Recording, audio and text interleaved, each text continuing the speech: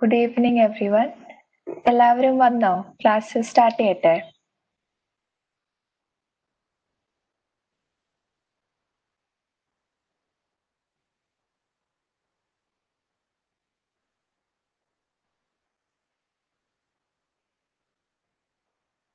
Okay. So ഞാൻ class start ചെയ്യുവാണ്.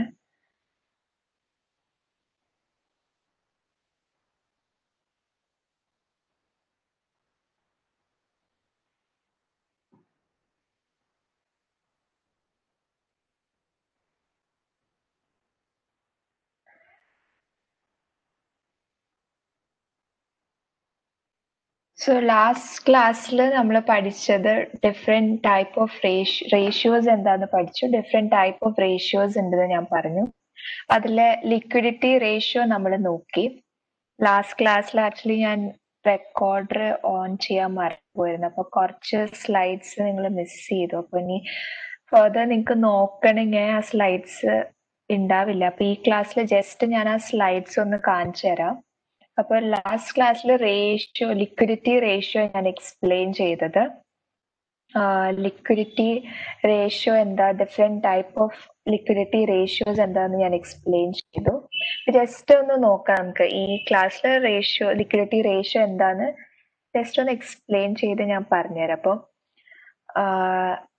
Liquidity ratio എന്താന്ന് ഞാൻ പറഞ്ഞു. അതിൽ ഡിഫറെന്റ് ടൈപ്പ് ഓഫ് റേഷ്യോസ് ഉണ്ട് ലിക്വിഡിറ്റി റേഷ്യോയ്ക്ക്. കറന്റ് റേഷ്യോ ഉണ്ട്, ക്വിക്ക് റേഷ്യോ ഉണ്ട്, ക്യാഷ് റേഷ്യോ ഉണ്ട്, cash flow ratio and net working capital ratio. അങ്ങനെ 5 ടൈപ്പ് ഓഫ് റേഷ്യോസ് ഉണ്ട് ലിക്വിഡിറ്റി റേഷ്യോസിന്. ആൻഡ് അതിൽ ഫസ്റ്റ് വൺ വരുന്നത് കറന്റ് റേഷ്യോ ആണ്. Current ratio it measures the degree to which current asset cover the current liability. അതിൽ ഞാൻ പറഞ്ഞു current assets എന്തൊക്കെയാന്ന് പറഞ്ഞു. Cash equivalence, marketable securities, inventories, account receivables, prepaid expenses, short term investment, ഇതൊക്കെയാണ് current assets വരുന്നത്. പിന്നെ current liability വരുമ്പോൾ account payables വരും, ക്രെഡിറ്റേഴ്സ് വരും, ഷോർട്ട് ടേം ലോൺസ് വരും, current portion of the long term ഡെപ്റ്റ് payment ഒക്കെ വരും.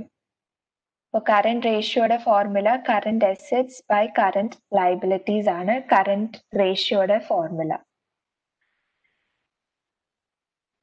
നെക്സ്റ്റ് റേഷ്യോ എന്ന് പറയുന്നത് ലിമിറ്റേഷൻസ് ഞാൻ പറഞ്ഞു.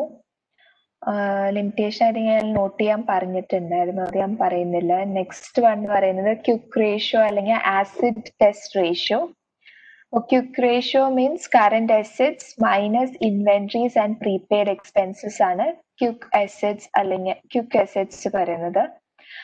ആസിഡ് ടെസ്റ്റ് റേഷ്യോ അല്ലെങ്കിൽ quick റേഷ്യോയുടെ formula cash plus cash equivalence plus marketable securities divided by current liabilities ആണ് ക്വിക്ക് റേഷ്യോ വരുന്നത്. പിന്നെ വരുന്ന റേഷ്യോ ക്യാഷ് റേഷ്യോ ആണ്. സോ അതിൽ നമ്മൾ കമ്പയർ ചെയ്യുന്നത് ക്യാഷും മാർക്കറ്റബിൾ സെക്യൂരിറ്റീസും യൂസ് ചെയ്തിട്ട് എത്ര കറന്റ് ലയബിലിറ്റീസ് നമുക്ക് പേ ചെയ്യാൻ പറ്റും അതാണ് നമ്മൾ ഫൈൻഡ് ചെയ്യുന്നത്. അപ്പോൾ cash ratio equal cash plus cash equivalence plus marketable securities divided by current liabilities. ഇതാണ് ക്യാഷ് റേഷ്യോയുടെ ഫോർമുല.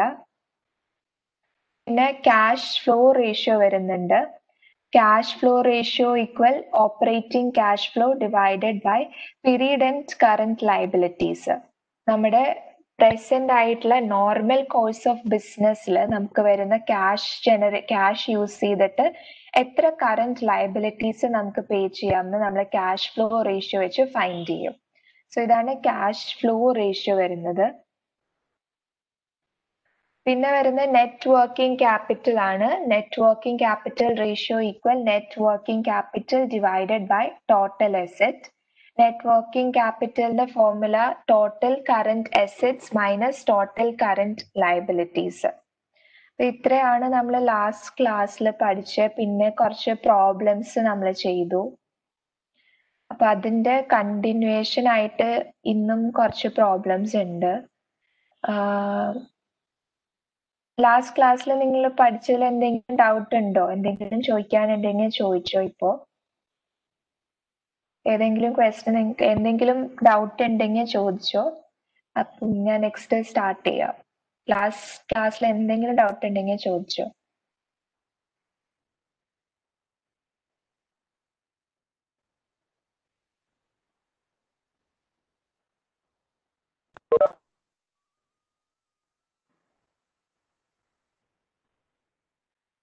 ഡൗട്ട് എന്തെങ്കിലും ഉണ്ടോ?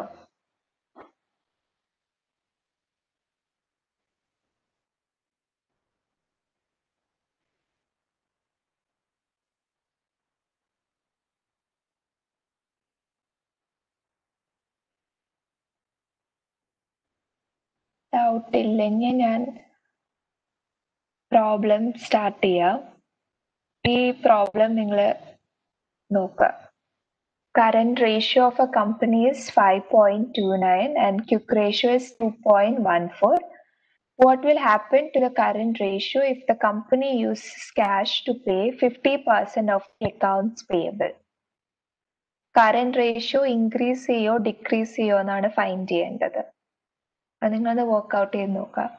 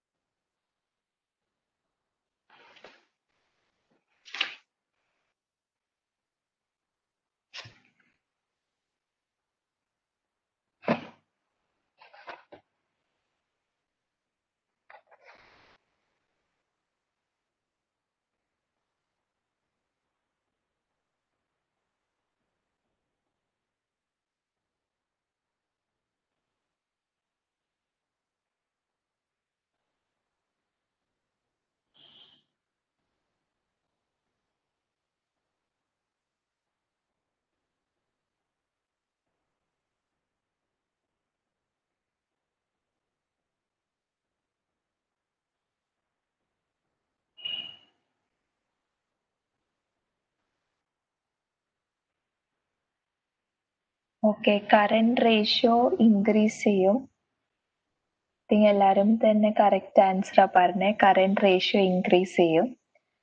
ഇതില് പറഞ്ഞേക്കുന്ന അക്കൗണ്ട് പേയബിൾസ് നമുക്ക്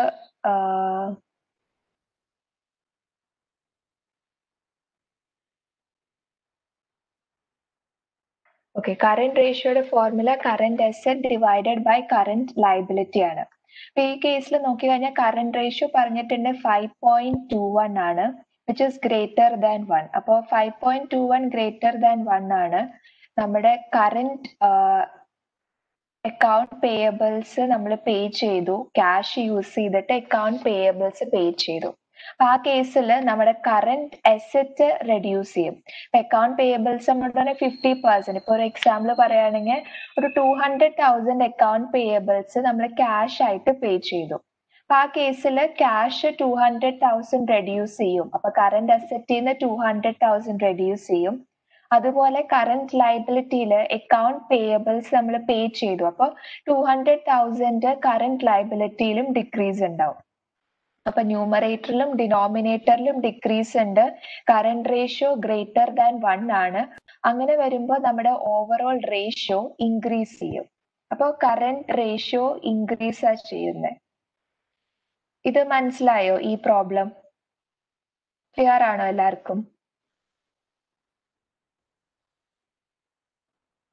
ഓക്കെ, ഇത് ഒരു ഈസി ടൈപ്പ് ക്വസ്റ്റ്യൻ ആയിരുന്നു. ഇനി നെക്സ്റ്റ് ക്വസ്റ്റ്യൻ ചെയ്യാം.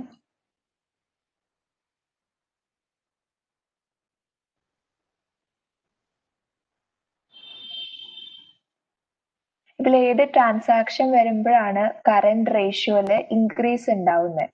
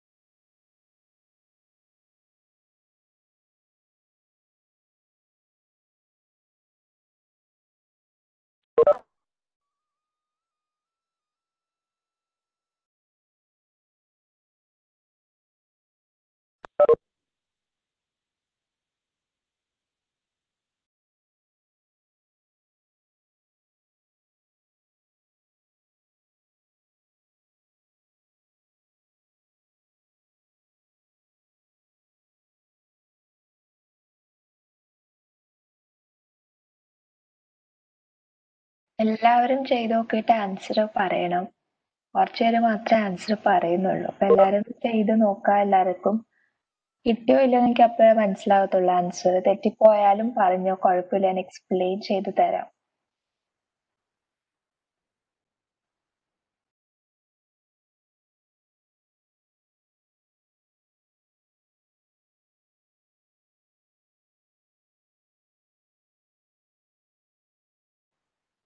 ഓക്കെ, ബി ആണ് ആൻസർ.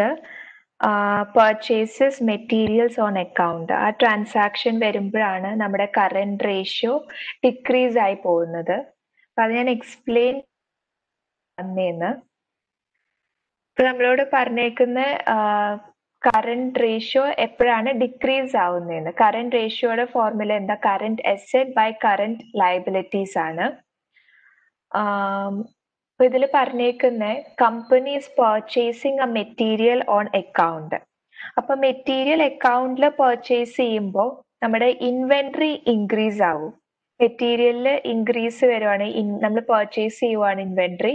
അപ്പോൾ ഇൻവെന്ററിയിൽ ഇൻക്രീസ് ഉണ്ടാവും. ഇൻവെന്ററിയിൽ ഇൻക്രീസ് ചെയ്യുമ്പോൾ ഡിനോമിനേറ്റർ ന്യൂമറേറ്റർ നമുക്ക് കൂടും.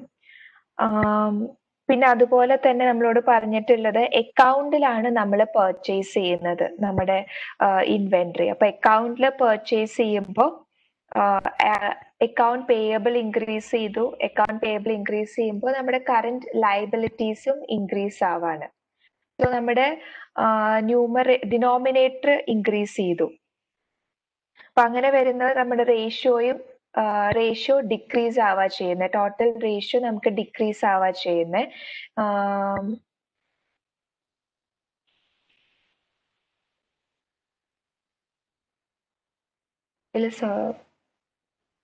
ഇതിൽ നമ്മൾ ക്യാഷ് റേഷ്യോ പറയുന്നത്, ഞാൻ നേരത്തെ കറന്റ് റേഷ്യോ എന്നാ പറഞ്ഞത്, ക്യാഷ് റേഷ്യോ വരുന്നത്. അപ്പൊ ക്യാഷ് റേഷ്യോ എന്ന് പറയുമ്പോൾ cash plus marketable securities divided by current liabilities ആണ് ക്യാഷ് വരുന്നത്, ക്യാഷ് റേഷ്യോയുടെ ഫോർമുല.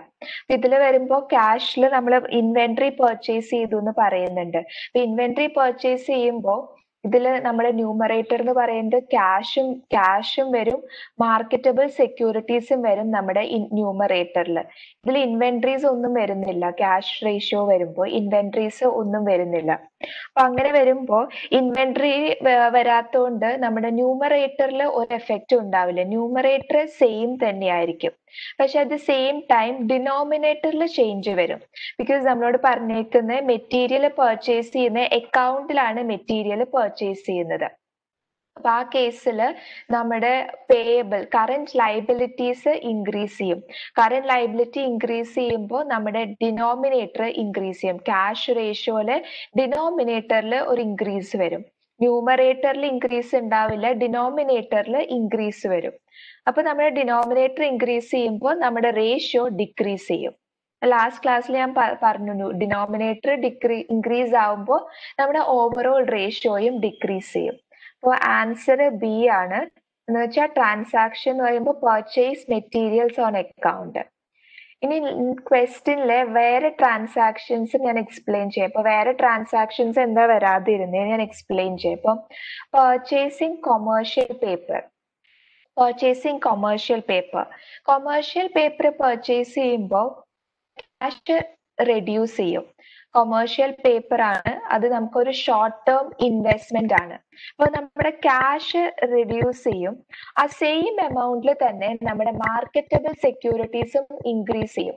ഇപ്പോ 100,000 നമ്മൾ കൊമേഴ്ഷ്യൽ പേപ്പർ പർച്ചേസ് ചെയ്തത്. കൊമേഴ്ഷ്യൽ പേപ്പർ ഒരു മാർക്കറ്റബിൾ സെക്യൂരിറ്റി. അപ്പൊ 100,000 മാർക്കറ്റബിൾ സെക്യൂരിറ്റീസിൽ ഇൻക്രീസ് ഉണ്ടാവും. സെയിം ടൈമിൽ തന്നെ നമുക്ക് ക്യാഷിലും ഒരു റിഡക്ഷൻ വരാണ് 100,000. അപ്പൊ ന്യൂമറേറ്ററിൽ ഒരു എഫക്റ്റും ഇല്ല. ന്യൂമറേറ്റർ എന്ന് പറയുന്നത് ക്യാഷ് പ്ലസ് മാർക്കറ്റബിൾ സെക്യൂരിറ്റീസ് ആണ് ക്യാഷ് റേഷ്യോയുടെ ന്യൂമറേറ്റർ. അപ്പൊ ന്യൂമറേറ്ററിൽ ഒരു എഫക്റ്റും ഇല്ല, ഡിനോമിനേറ്ററിലും ഒരു എഫക്റ്റ് ഇല്ല. അപ്പൊ ക്യാഷ് റേഷ്യോ സെയിം തന്നെയായിരിക്കും വിത്തൗട്ട് എനി എഫക്ട്. പിന്നെ ഉള്ളത് ബി ആണ്. ബി ആണ് ആൻസർ എന്ന് പറഞ്ഞു, പർച്ചേസ് മെറ്റീരിയൽസ് ഓൺ അക്കൗണ്ട്. ഇനിയുള്ളത് സിയില് ട്രാൻസാക്ഷൻ വരുന്നത് cells goods for cash at A selling price lower than cash.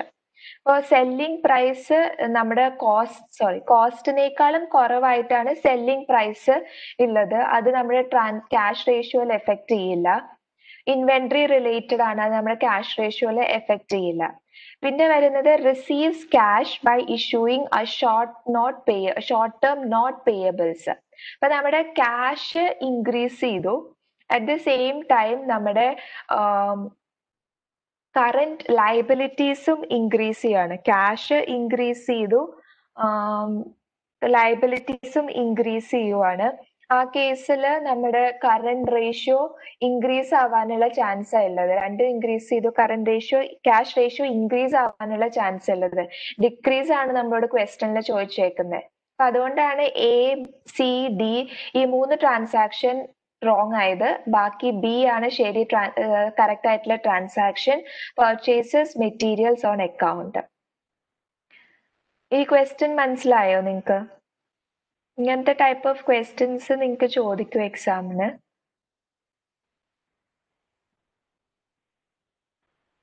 Okay, so ഞാൻ നെക്സ്റ്റ് ക്വസ്റ്റ്യൻ നോക്കാം.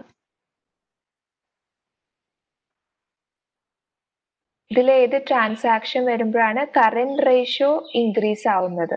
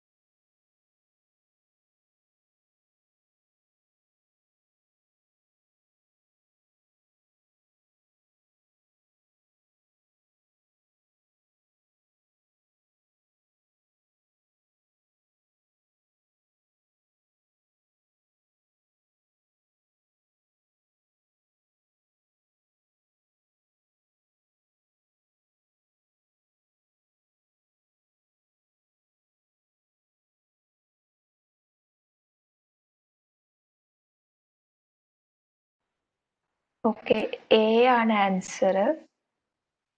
Purchase of 100,000 of inventory on account. ഇതിൽ ഫസ്റ്റ് നമ്മൾ നോക്കേണ്ടത് നമ്മുടെ കറന്റ് റേഷ്യോ ലെസ് ദാൻ 1 ആണോ greater than 1 ആണോ നമ്മൾ നോക്കണം. നമുക്ക് ഓൾറെഡി കറന്റ് അസറ്റ് തന്നിട്ടുണ്ട്, കറന്റ് ലയബിലിറ്റീസും തന്നിട്ടുണ്ട്. അപ്പോൾ current ratio formula current asset divided by current liabilities. അപ്പോൾ കറന്റ് അസറ്റ് 400,000 ക്വസ്റ്റ്യൻ തന്നിട്ടുണ്ട്, ഡിവൈഡഡ് ബൈ കറന്റ് ലയബിലിറ്റി 500,000. അപ്പൊ നമ്മുടെ കറന്റ് റേഷ്യോ എന്ന് പറയുന്നത് 0.8 ആണ് current ratio, which is less than 1. നമ്മുടെ 1നേക്കാളും ലെസ് ആണ്. അപ്പോൾ 0.8 ലെസ് ദാൻ 1 ആണ്. ലെസ് ദാൻ 1 വരുവാണെങ്കിൽ an equal increase in both the numerator and denominator of a current ratio less than 1 cause the ratio to increase. ഇപ്പൊ less than 1 ആണ്, ന്യൂമറേറ്ററിലും ഡിനോമിനേറ്ററിലും increase ഉണ്ടാവുകയാണെങ്കിൽ മാത്രമാണ് നമ്മുടെ കറന്റ് റേഷ്യോ ഇൻക്രീസ് ആവുന്നത്. ക്വസ്റ്റ്യനിൽ ചോദിച്ചിരിക്കുന്ന കറന്റ് റേഷ്യോ എപ്പോഴാണ് ഇൻക്രീസ് ആവുന്നതെന്നാണ്. അപ്പൊ ഇനി നോക്കേണ്ടത് ന്യൂമറേറ്ററിലും ഡിനോമിനേറ്ററിലും ഇൻക്രീസ് ആക്കുന്ന ട്രാൻസാക്ഷൻ ഏതാന്ന് നമ്മൾ നോക്കേണ്ടത്. റേഷ്യോ 0.8 ആന്ന് പറഞ്ഞു, റേഷ്യോ 0.8 ആന്ന് പറഞ്ഞു, വിച്ച് ഇസ് ലെസ് ദാൻ 1. ആ കേസിൽ ഏതാണ് ഏത് ട്രാൻസാക്ഷൻ വരുമ്പോഴാണ് ന്യൂമറേറ്ററും ഡിനോമിനേറ്ററും ഈക്വൽ ആയിട്ട് ഇൻക്രീസ് ചെയ്യുന്നത്. ഈ ക്വസ്റ്റ്യനിൽ ഈ ട്രാൻസാക്ഷൻ എന്ന് പറയുന്നത് purchase of 100,000 of inventory on account.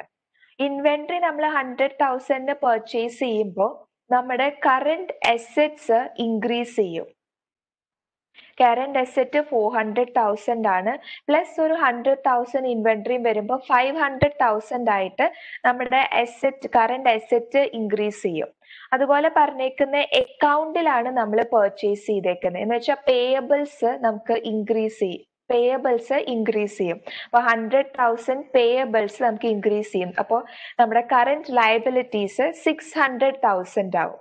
which means 500 divided by 600 ചെയ്യുമ്പോൾ 0.83 കിട്ടും നമുക്ക് ആൻസർ. അപ്പൊ നമ്മുടെ കറന്റ് അസറ്റ്സ് ഇൻക്രീസ് ചെയ്തു, കമ്പാരിറ്റീവ്ലി കറന്റ് അസറ്റ് ഇൻക്രീസ് ചെയ്തു. ഇതാണ് transaction. Purchase of 100,000 of inventory on account will cause the current ratio two increase. ഈ transaction ആണ് നമ്മുടെ കറക്റ്റ് ആയിട്ടുള്ള ആൻസർ. ഇനി ബാക്കിയുള്ള ട്രാൻസാക്ഷൻസ് നോക്കാം നമുക്ക്. ബി എന്ന് പറയുന്നത് purchase of 100,000 of account payables. Payment of 100,000 of account payables എന്ന് പറയുമ്പോൾ നമ്മുടെ ക്യാഷ് നമ്മൾ റെഡ്യൂസ് ചെയ്തു. 100,000 ക്യാഷ് യൂസ് ചെയ്തിട്ട് നമ്മുടെ അക്കൗണ്ട് പേയബിൾസ് നമ്മൾ പേ ചെയ്യുവാണ്. ആ കേസിൽ നമ്മുടെ ക്യാഷ് റെഡ്യൂസ് ചെയ്തു, അതുപോലെ നമ്മുടെ അക്കൗണ്ട് പേയബിൾസും റെഡ്യൂസ് ചെയ്തു. ഈ കേസിൽ നമ്മളോട് നമ്മൾ കണ്ടുപിടിച്ചു 0.8 ആണ് നമ്മുടെ കറന്റ് റേഷ്യോ എന്ന് പറയുന്നത്. രണ്ടും ഡിക്രീസ് ചെയ്യുവാണ്. നമ്മുടെ ന്യൂമറേറ്റർ 100,000 ആയിട്ട് ഡിക്രീസ് ചെയ്തു, ഡിനോമിനേറ്ററും 100,000 ആയിട്ട് ഡിക്രീസ് ചെയ്തു. അപ്പൊ നമ്മുടെ കറന്റ് റേഷ്യോ ആക്ച്വലി ഡിക്രീസ് ചെയ്യും. ബിക്കോസ് രണ്ടിടത്തിലും ഡിക്രീസ് ആണ്. 100,000 ആയിട്ട് ഡിക്രീസ് ചെയ്തു. നമ്മുടെ റേഷ്യോ എന്ന് പറയുന്നത് ലെസ് ദാൻ 1 ആണ്. ആ കേസിൽ നമ്മുടെ ഓവറോൾ റേഷ്യോ ഡിക്രീസ് ചെയ്യും. ഇതിൽ നമ്മൾ ക്വസ്റ്റ്യനിൽ പറഞ്ഞേക്കുന്ന കറന്റ് റേഷ്യോ ഇൻക്രീസ് ചെയ്യുന്ന ട്രാൻസാക്ഷൻ ആണ്. അപ്പോൾ ബി തെറ്റായിട്ടുള്ള ഒരു ട്രാൻസാക്ഷൻ ആണ്. പിന്നെ വരുന്ന C, collection of 100,000 of account receivables. 100,000 account receivables നമ്മൾ കളക്ട് ചെയ്തു. അപ്പൊ കളക്ഷൻ എന്ന് പറയുമ്പോൾ ക്യാഷ് നമുക്ക് കൂടി, 100,000 ക്യാഷ് കൂടി, അക്കൗണ്ട് റിസീവബിൾസ് നമുക്ക് കുറഞ്ഞു. അപ്പൊ രണ്ടും ഒരു ട്രാൻസാക്ഷൻ തന്നെയാണ്, സെയിം എമൗണ്ട് ഓഫ് ട്രാൻസാക്ഷൻ ആണ്. അപ്പൊ കറന്റ് അസറ്റ്സിൽ 0 എഫക്റ്റ് ആയിരിക്കും. അക്കൗണ്ട് പേയബിൾ നമുക്ക് കുറഞ്ഞു, സെയിം ടൈം തന്നെ 100,000 നമ്മുടെ ക്യാഷും ഇൻക്രീസ് ചെയ്തു. ആ കേസിൽ കറന്റ് അസറ്റ് 0 എഫക്റ്റ് ആയിരിക്കും. ഇപ്പൊ ഈ ട്രാൻസാക്ഷനും വരില്ല.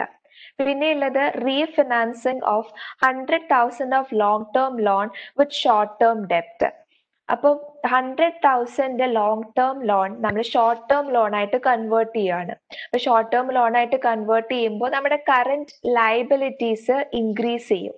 കറന്റ് ലയബിലിറ്റി എന്ന് പറയുന്നത് ഡിനോമിനേറ്റർ ആണ്. കറന്റ് റേഷ്യോ എന്ന് പറയുന്നത് current asset divided by current liabilities. അപ്പൊ കറന്റ് ലയബിലിറ്റി ഇൻക്രീസ് ചെയ്തു. കറന്റ് ലയബിലിറ്റി ഡിനോമിനേറ്റർ ആണ്. ഡിനോമിനേറ്റർ ഇൻക്രീസ് ചെയ്യുമ്പോൾ ഓവറോൾ റേഷ്യോ ഡിക്രീസ് ചെയ്യും. അപ്പൊ ഈ ട്രാൻസാക്ഷനും വരില്ല. കറന്റ് റേഷ്യോയില് ഒരു ഡിക്രീസ് ആണ് ഉണ്ടാവുന്നത്. ഈ ട്രാൻസാക്ഷനും വരില്ല. സോ കറന്റ് റേഷ്യോ ഇൻക്രീസ് ചെയ്യുന്ന ട്രാൻസാക്ഷൻ എന്ന് പറയുന്നത് purchase of 100,000 of inventory on account. ഈ ക്വസ്റ്റ്യൻ മനസ്സിലായോ? ഞാൻ എക്സ്പ്ലെയിൻ ചെയ്യണോ ഇനി? ഓരോ ട്രാൻസാക്ഷനും നോക്കുക ഇത് എന്താ വരാതിരുന്നത്, എന്തുകൊണ്ടാണ് ആ ട്രാൻസാക്ഷൻ ആൻസർ ആവാതിരുന്നതെന്ന് ഞാൻ എക്സ്പ്ലെയിൻ ചെയ്തേ. എന്തെങ്കിലും ഡൗട്ട് ഉണ്ടെങ്കിൽ നിങ്ങൾക്ക് ചോദിക്കാം. മനസ്സിലായോ ഇത്?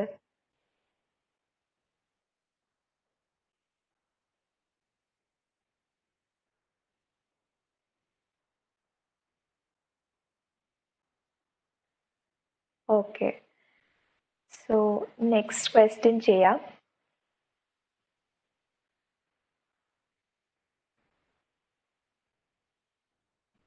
ഇതിൽ നമുക്ക് കറന്റ് റേഷ്യോ തന്നിട്ടുണ്ട്, ക്വിക്ക് റേഷ്യോ തന്നിട്ടുണ്ട്. What would cause the quick ratio two change but not the current ratio?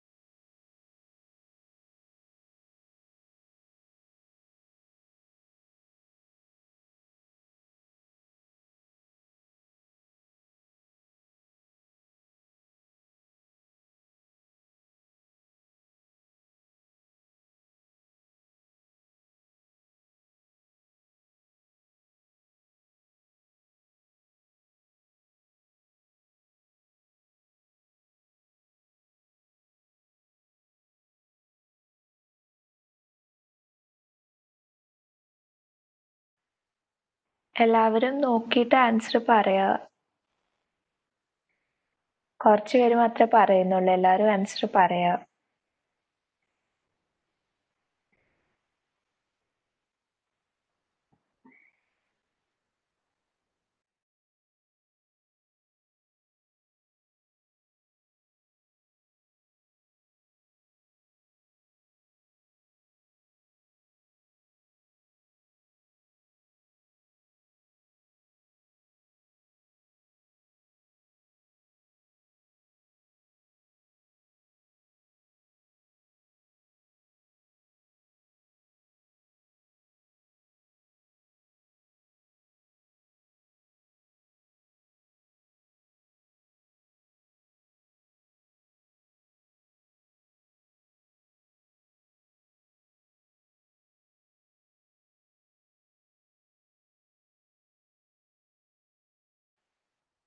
Okay, A ആണ് answer, sale of inventory on account.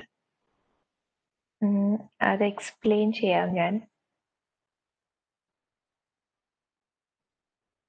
ഇപ്പൊ നമ്മളോട് പറഞ്ഞേക്കുന്ന ക്വിക്ക് റേഷ്യോയില് ചേഞ്ച് ഉണ്ടാവണം, കറന്റ് റേഷ്യോ സെയിം തന്നെയായിട്ട് ഇരിക്കണം. രണ്ടിന്റെയും റേഷ്യോസും നമുക്ക് തന്നിട്ടുണ്ട്. അപ്പൊ ക്വിക്ക് റേഷ്യോ എന്ന് വെച്ചാൽ quick asset divided by current liability. Current ratio means current asset divided by current liabilities. അപ്പൊ ക്വിക്ക് അസറ്റില് ക്യാഷ് വരും, മാർക്കറ്റബിൾ സെക്യൂരിറ്റീസ് വരും, അക്കൗണ്ട് റിസീവബിൾസ് വരും. അതിൽ നമ്മൾ ഇൻവെന്ററി കൺസിഡർ ചെയ്യില്ല, പ്രീപെയ്ഡ് എക്സ്പെൻസസും കൺസിഡർ ചെയ്യില്ല. അപ്പൊ ഫസ്റ്റ് ട്രാൻസാക്ഷൻ എന്ന് പറഞ്ഞാൽ sale of inventory on account. Sale of inventory. ഇപ്പൊ ഇൻവെന്ററി നമ്മുടെ കയ്യിലുള്ള നമ്മുടെ ഗുഡ്സ് നമ്മൾ സെല് ചെയ്യുവാണ്. സെല് ചെയ്യുന്നത് ക്രെഡിറ്റിനാണ് നമ്മൾ സെല് ചെയ്യുന്നത്. അപ്പൊ നമ്മുടെ ഇൻവെന്ററിയിൽ ഒരു റിഡക്ഷൻ ഉണ്ടാവുകയാണ്. ഇൻവെന്ററിയിൽ ഒരു 500,000 നമ്മൾ ഇൻവെന്ററി സെൽ ചെയ്തു, അക്കൗണ്ടിൽ സെൽ ചെയ്യുവാനൊക്കെ. അപ്പൊ 500,000 ഇൻവെന്ററി നമ്മുടെ റിഡക്ഷൻ ഉണ്ടാവും. അതുപോലെ അക്കൗണ്ടിലാണ് സെൽ ചെയ്തേക്കുന്നത്, ക്രെഡിറ്റിലാണ് നമ്മൾ സെൽ ചെയ്തത്. അപ്പൊ 500,000 അക്കൗണ്ട് റിസീവബിൾസിൽ ഒരു ഇൻക്രീസ് ഉണ്ടാവും 500,000. അപ്പോ കറന്റ് അസറ്റ്സ് നോക്കുവാണെങ്കിൽ അക്കൗണ്ട് പേയബിൾസും ഇൻക്രീസ് ചെയ്തു, ഇൻവെന്ററിയും ഇൻക്രീസ് ചെയ്തു. അതിപ്പോ കറന്റ് അസറ്റില് എഫക്റ്റ് ഒന്നും ഉണ്ടാവില്ല. കറന്റ് റേഷ്യോയിൽ നോക്കുവാണെങ്കിൽ കറന്റ് അസറ്റിൽ ഒരു എഫക്റ്റും ഇല്ല. അതുപോലെ തന്നെ കറന്റ് ലയബിലിറ്റീസിലും എഫക്റ്റ് ഇല്ല. അപ്പോൾ കറന്റ് റേഷ്യോ അൺഎഫക്റ്റഡ് ആയിട്ടിരിക്കും. പിന്നെ ഇത് ക്യുക്ക് റേഷ്യോയിൽ നോക്കുവാണെങ്കിൽ സെയിൽ ഓഫ് ഇൻവെന്ററി എന്ന് പറയുമ്പോൾ ഇൻവെന്ററി ഒരു ക്യുക്ക് അസറ്റ് അല്ല. ക്യുക്ക് അസറ്റിൽ നമ്മൾ ഇൻവെന്ററി കൺസിഡർ ചെയ്യുന്നില്ല. അപ്പോ ഇൻക്രീസ് ഉണ്ടാവുന്നത് അക്കൗണ്ട് റിസീവബിൾസിൽ മാത്രമാണ് ഒരു ഇൻക്രീസ് ഉണ്ടാവുന്നത്. അക്കൗണ്ട് റിസീവബിൾസ് ഒരു 500,000 ആയിട്ട് ഇൻക്രീസ് ചെയ്താൽ നമ്മുടെ ക്യുക്ക് അസറ്റും ഇൻക്രീസ് ചെയ്യും. അപ്പൊ നമ്മുടെ ക്യുക്ക് റേഷ്യോയില് ഒരു ചേഞ്ച് ഉണ്ടാവും. ക്യുക്ക് അസറ്റ് ഇൻക്രീസ് ചെയ്യുവാണ്. ക്യുക്ക് അസറ്റ് ഇൻക്രീസ് ചെയ്യുമ്പോൾ നമ്മുടെ ഓവറോൾ ക്യുക്ക് റേഷ്യോയില് ഒരു ഇൻക്രീസ് ഉണ്ടാവും. അപ്പൊ sale of inventory on account ആണ് ആൻസർ. അപ്പൊ കറന്റ് റേഷ്യോ അൺഎഫക്റ്റഡ് ആയിട്ടിരിക്കും, ക്യുക്ക് റേഷ്യോയില് ഒരു ചേഞ്ച് ഉണ്ടാവും. സോ ഈ ട്രാൻസാക്ഷൻ ആണ് answer, sale of inventory on account. ഇനി ബാക്കി ട്രാൻസാക്ഷൻസ് നമുക്ക് നോക്കാം. ബാക്കി ട്രാൻസാക്ഷൻ എന്ന് പറയുന്നത് collection of account receivables. Collection of account റിസീവബിൾസിൽ നമ്മൾ ക്യാഷ് കളക്ട് ചെയ്യാണ്. അക്കൗണ്ട് റിസീവബിൾസ് കുറഞ്ഞു, ക്യാഷ് റിസീവ് ചെയ്തു. സെയിം എമൗണ്ട് ആണ്, same amount of ഇൻക്രീസും same amount of ഡിക്രീസും ആണ് കറന്റ് അസറ്റിൽ ഉണ്ടാവുന്നത്. അപ്പൊ കറന്റ് അസറ്റിൽ ഒരു എഫക്റ്റും ഇല്ല, ഇറ്റ് വിൽ റിമെയിൻ അൺഎഫക്റ്റഡ്. അപ്പൊ കറന്റ് റേഷ്യോയിലും എഫക്റ്റ് ഉണ്ടാവില്ല. ഇനി അതുപോലെ നോക്കുവാണെങ്കിൽ ക്യുക്ക് റേഷ്യോയിൽ നോക്കുവാണെങ്കിൽ സെയിം ട്രാൻസാക്ഷൻ ക്യുക്ക് റേഷ്യോയിൽ നോക്കുവാണെങ്കിൽ ക്യുക്ക് അസറ്റില് നമുക്ക് അക്കൗണ്ട് റിസീവബിൾസ് കളക്ട് ചെയ്തു, അപ്പൊ അക്കൗണ്ട് റിസീവബിൾസിൽ ഒരു റിഡക്ഷൻ ഉണ്ടായി. അതുപോലെ ക്യാഷും ക്യുക്ക് റേഷ്യോയിൽ വരുന്ന ഒരു അസറ്റ് ആണ്. അപ്പൊ ക്യാഷ് നമുക്ക് ഇൻക്രീസ് ചെയ്തു എന്ന് പറഞ്ഞിട്ടുണ്ട്. അക്കൗണ്ട് റിസീവബിൾസിൽ ഒരു റിഡക്ഷൻ ഉണ്ടായി, സെയിം എമൗണ്ട് ക്യാഷും ഇൻക്രീസ് ചെയ്തു. ആ കേസിൽ ക്യുക്ക് അസറ്റ്സിലും നമുക്ക് എഫക്റ്റ് ഉണ്ടാവത്തില്ല, ഇറ്റ് വിൽ റിമെയിൻ അൺഎഫക്റ്റഡ്. അപ്പൊ നമ്മുടെ ക്യുക്ക് റേഷ്യോയിലും എഫക്റ്റ് ഉണ്ടാവില്ല, രണ്ട് റേഷ്യോയും റിമെയിൻ അൺഎഫക്റ്റഡ്. അപ്പൊ അതുകൊണ്ട് ഈ ട്രാൻസാക്ഷൻ വരില്ല നമുക്ക് ആൻസർ ആയിട്ട്. Collection of account receivables transaction വരില്ല. തേർഡ് ട്രാൻസാക്ഷൻ എന്ന് പറയുന്നത് പേയ്മെന്റ് ഓഫ് അക്കൗണ്ട്സ് പേയബിൾ ആണ്. അക്കൗണ്ട്സ് പേയബിള് നമ്മൾ പേ ചെയ്തു, വിച്ച് മീൻസ് നമ്മുടെ ക്യാഷ് റിഡക്ഷൻ ഉണ്ടായി, അക്കൗണ്ട്സ് പേയബിളിലും റിഡക്ഷൻ ഉണ്ടായി. അപ്പൊ നമ്മുടെ കറന്റ് റേഷ്യോയില് ഒരു ചേഞ്ച് ഉണ്ടാവും. രണ്ടിലും വ്യത്യാസമുണ്ട്. കറന്റ് അസറ്റും റെഡ്യൂസ് ചെയ്തു, അക്കൗണ്ട്സ് പേയബിൾസും നമുക്ക് റിഡക്ഷൻ ഉണ്ടാവാണ്. അക്കൗണ്ട് പേയബിൾസ് പറയുന്നത് കറന്റ് ലയബിലിറ്റി ആണ്, കറന്റ് ലയബിലിറ്റിയും റെഡ്യൂസ് ചെയ്തു. അപ്പൊ നമ്മുടെ കറന്റ് റേഷ്യോ ഡിക്രീസ് ചെയ്തു, കറന്റ് റേഷ്യോയിൽ ഒരു ചേഞ്ച് ഉണ്ടാവാണ്. അപ്പൊ അത് നമുക്ക് പറ്റില്ല, ബിക്കോസ് ക്വസ്റ്റ്യനിൽ നമ്മളോട് പറഞ്ഞിട്ടുണ്ട് കറന്റ് റേഷ്യോ അൺഎഫക്റ്റഡ് ആയിട്ട് തന്നെ ഇരിക്കണം. അപ്പൊ ഈ ട്രാൻസാക്ഷനും വരില്ല. പിന്നെയുള്ള ട്രാൻസാക്ഷൻ എന്ന് പറയുന്നത് purchase of patents for cash. ക്യാഷിന് നമ്മൾ പേറ്റന്റ്സ് പർച്ചേസ് ചെയ്യുവാണ്, അപ്പൊ ക്യാഷ് റിഡ്യൂസ് ചെയ്യും.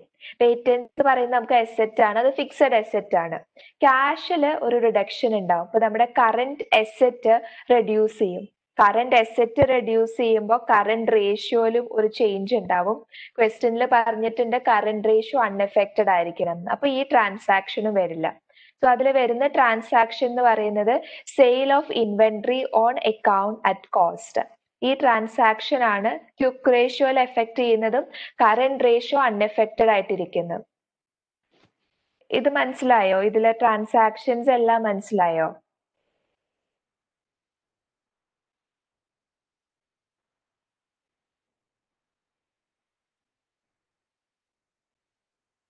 ഓക്കെ, ഇതിലെ ഓരോ ട്രാൻസാക്ഷനും ഞാൻ എക്സ്പ്ലെയിൻ ചെയ്ത് തരുന്നത് എന്തുകൊണ്ടാണ് അത് വരാതിരുന്നത് എക്സ്പ്ലെയിൻ ചെയ്യുന്നത് എനിക്ക് കൂടുതൽ മനസ്സിലാവാൻ വേണ്ടിയിട്ടാ. ഏത് ട്രാൻസാക്ഷൻ ആണ് കറന്റ് അസറ്റിനെ എഫക്ട് ചെയ്യുന്നത്, ഏത് ട്രാൻസാക്ഷൻ ആണ് ക്വിക്ക് അസറ്റിനെ എഫക്ട് ചെയ്യുന്നത്, റേഷ്യോസിനെ എഫക്ട് ചെയ്യുന്ന ട്രാൻസാക്ഷൻ ഏതൊക്കെയാണ് എക്സ്പ്ലെയിൻ ചെയ്ത് തരുന്നത്. ഇതിൽ എന്തെങ്കിലും ഡൗട്ട് ഉണ്ടെങ്കിൽ നിങ്ങൾക്ക് ചോദിക്കാം. ഈ ട്രാൻസാക്ഷൻ എല്ലാം ഏതെങ്കിലും ഒക്കെ ട്രാൻസാക്ഷൻ നിങ്ങൾക്ക് ഡൗട്ട് ഉണ്ടെങ്കിൽ നിങ്ങൾക്ക് ചോദിക്കാം.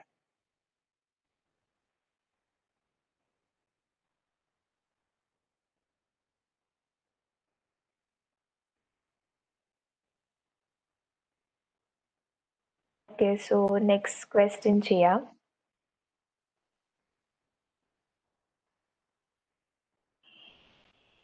കറന്റ് റേഷ്യോയിലും വർക്കിംഗ് ക്യാപിറ്റലിലും ഉണ്ടാവുന്ന എഫക്റ്റ് എന്താണെന്നാണ്.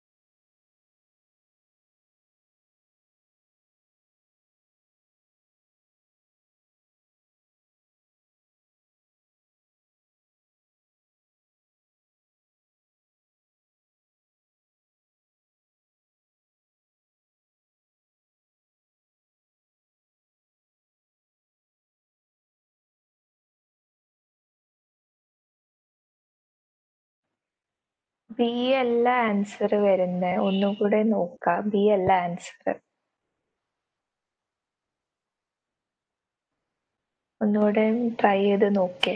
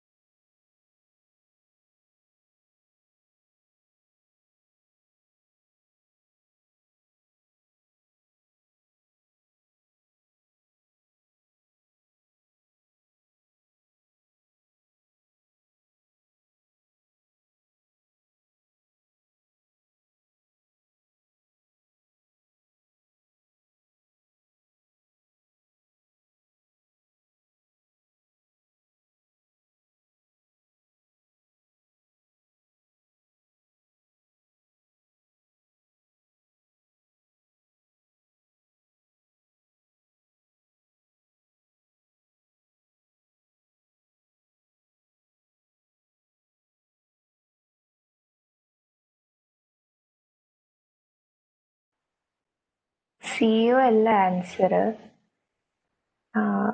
എ ആണ് ആൻസർ. രണ്ടിലും എഫക്റ്റ് ഉണ്ടാവത്തില്ല. ഞാൻ എക്സ്പ്ലെയിൻ ചെയ്യാം. ഒത്തിരി ട്വിസ്റ്റഡ് ആയിട്ടൊന്നും ആലോചിക്കണ്ട, ഡയറക്റ്റ് ക്വസ്റ്റ്യൻ അത്.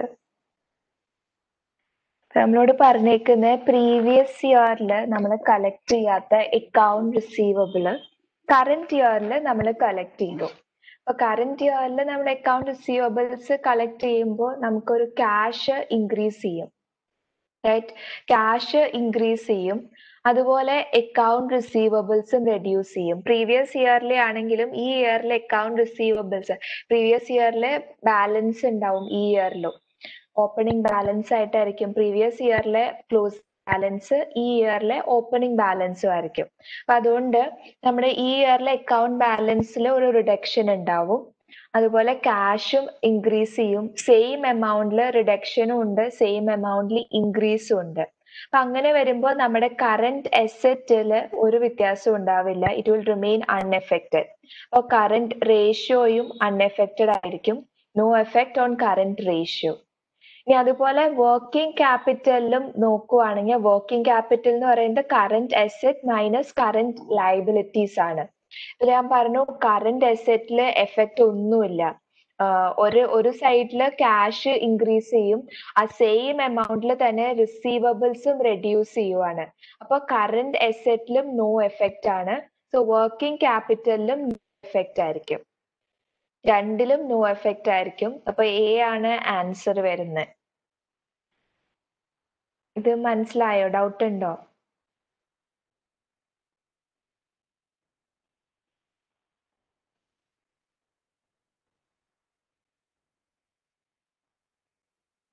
ഒന്നുകൂടെ എക്സ്പ്ലെയിൻ ചെയ്യണമെങ്കിൽ എക്സ്പ്ലെയിൻ ചെയ്യാൻ, മനസ്സിലായില്ലെങ്കിൽ കുറെ പേര് ആൻസർ തെറ്റിച്ചാ പറഞ്ഞേ. ഡൗട്ട് ഉണ്ടോ നിങ്ങക്ക്?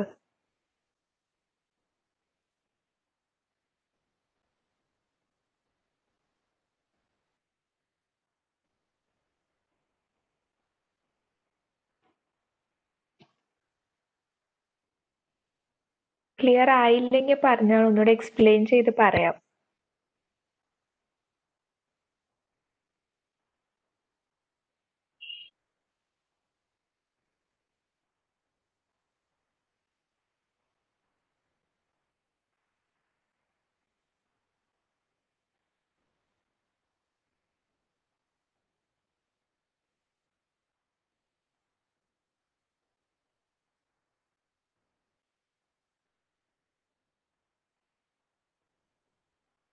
ഇത് ക്ലിയർ ആണോ? ഞാൻ പറയുന്നത് കേൾക്കുന്നുണ്ടോ?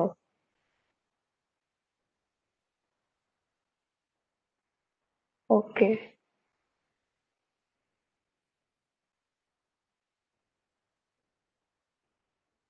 ഡൗട്ട് ഇല്ലല്ലോ? നേരത്തെ കുറെ പേര് ആൻസർ തെറ്റിച്ചു പറഞ്ഞുകൊണ്ട് ഞാൻ ചോദിക്കുന്നത് ക്ലിയർ ആണോ എന്ന്.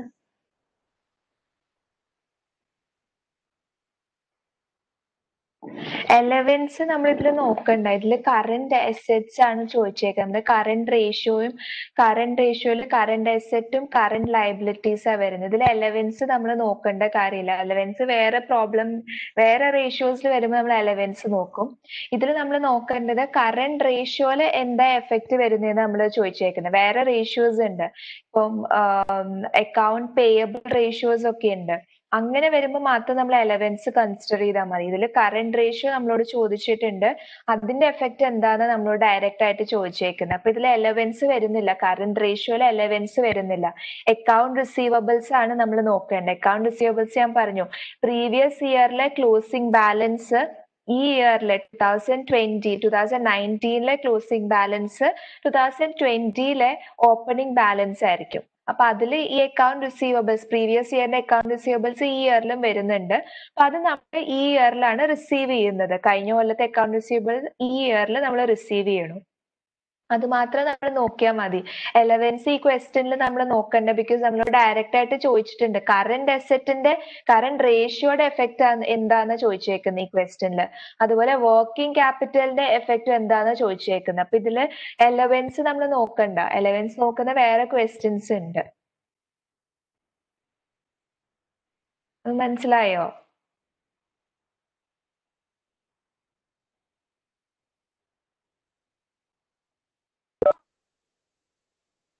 ഓക്കെ, സോ നെക്സ്റ്റ് ക്വസ്റ്റ്യൻ നോക്കാം.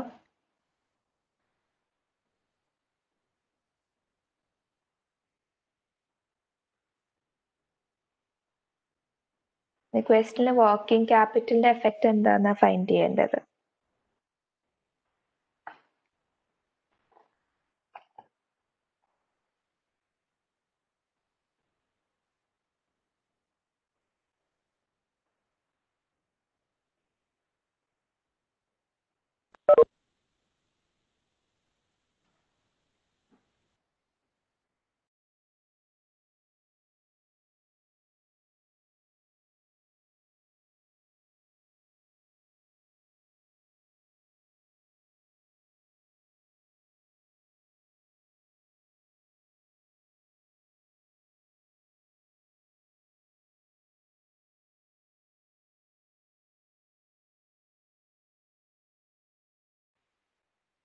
ചെയ്ത ക്വസ്റ്റ്യൻ ആണെങ്കിലും നോക്ക്, ഞാൻ ചെയ്യിപ്പിച്ചിട്ടില്ല.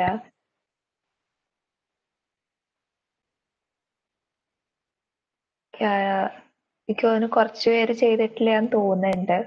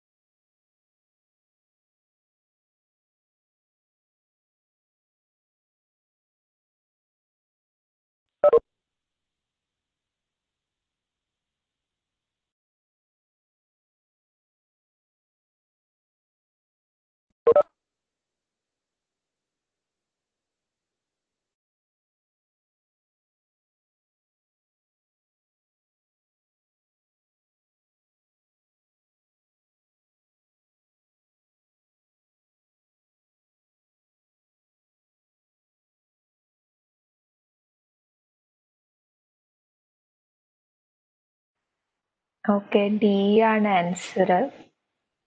കുറെ പേര് ചെയ്തിട്ടുള്ള ക്വസ്റ്റ്യൻ ആണെന്നാ പറഞ്ഞത്. ഞാൻ എക്സ്പ്ലെയിൻ ചെയ്യാം.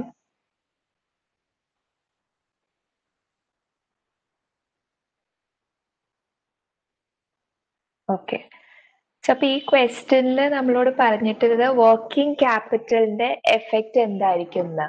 ഇതിലവർ പറഞ്ഞിട്ടുണ്ട് ഡിവിഡൻഡ് ഡിക്ലെയർ ചെയ്യുവാണ് നമ്മുടെ കമ്പനി. ഡിവിഡൻഡ് ഡിക്ലെയർ ചെയ്തു, അത് കഴിഞ്ഞ ഒരു പോയിന്റിൽ നമ്മുടെ കമ്പനി ഡിവിഡൻഡ് പേ ചെയ്തു. ഈ ക്വസ്റ്റ്യൻ വെച്ച് നോക്കുവാണെങ്കിൽ ക്വസ്റ്റ്യനിൽ നമ്മളോട് പറഞ്ഞിട്ടുണ്ട് കറന്റ് അസെറ്റ് എന്ന് പറയുന്നത് 5,431,000 ആണ് നമ്മുടെ കറന്റ് അസെറ്റ്. കറന്റ് ലയബിലിറ്റിയും തന്നിട്ടുണ്ട് നമുക്ക് 1,789,000. ഇത് ഡിവിഡൻഡ് ഡിക്ലെയർ ചെയ്യുന്നേക്കാളും മുൻപുള്ള കറന്റ് അസെറ്റും കറന്റ് ലയബിലിറ്റിയും ആണ്.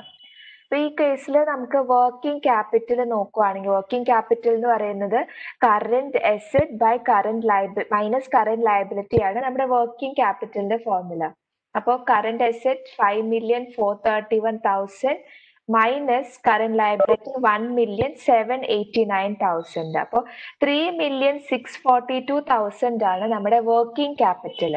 ഈ വർക്കിംഗ് ക്യാപിറ്റൽ നമ്മുടെ ഡിവിഡൻഡ് ഡിക്ലെയർ ചെയ്യുന്നേക്കാളും മുൻപുള്ള ആൻസർ ആണ് വർക്കിംഗ് ക്യാപിറ്റൽ.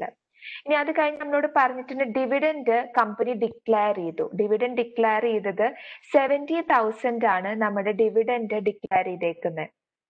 ഡിവിഡൻഡ് ഡിക്ലെയർ ചെയ്യുമ്പോൾ അക്കൗണ്ട് പേയബിൾസ് ആണ്. ഈ ഡിവിഡൻഡ് നമ്മൾ പേ ചെയ്യണം, ഡിക്ലെയർ ചെയ്തിട്ടുള്ളൂ, പേ ചെയ്യണം. അപ്പൊ പേയബിൾ ആയിട്ടുള്ള ഒരു കാര്യമാണ്. സോ അക്കൗണ്ട് പേയബിൾസ് നമുക്ക് ഇൻക്രീസ് ആവും. അതുപോലെ കറന്റ് ലയബിലിറ്റീസിലും ഒരു ഇൻക്രീസ് ഉണ്ടാവും. ഡിവിഡൻഡ് പേയബിൾസ് ഇൻക്രീസ് ആണ്. പേയബിൾസ് വെച്ചാൽ കറന്റ് ലയബിലിറ്റീസ് ആണ്. അപ്പൊ കറന്റ് ലയബിലിറ്റീസും ഇൻക്രീസ് ആവാ ചെയ്യുന്നത്. പേയബിൾ ഇൻക്രീസ് ആയതുകൊണ്ട് കറന്റ് ലയബിലിറ്റീസിൽ നമുക്കൊരു ഇൻക്രീസ് ഉണ്ടാവും.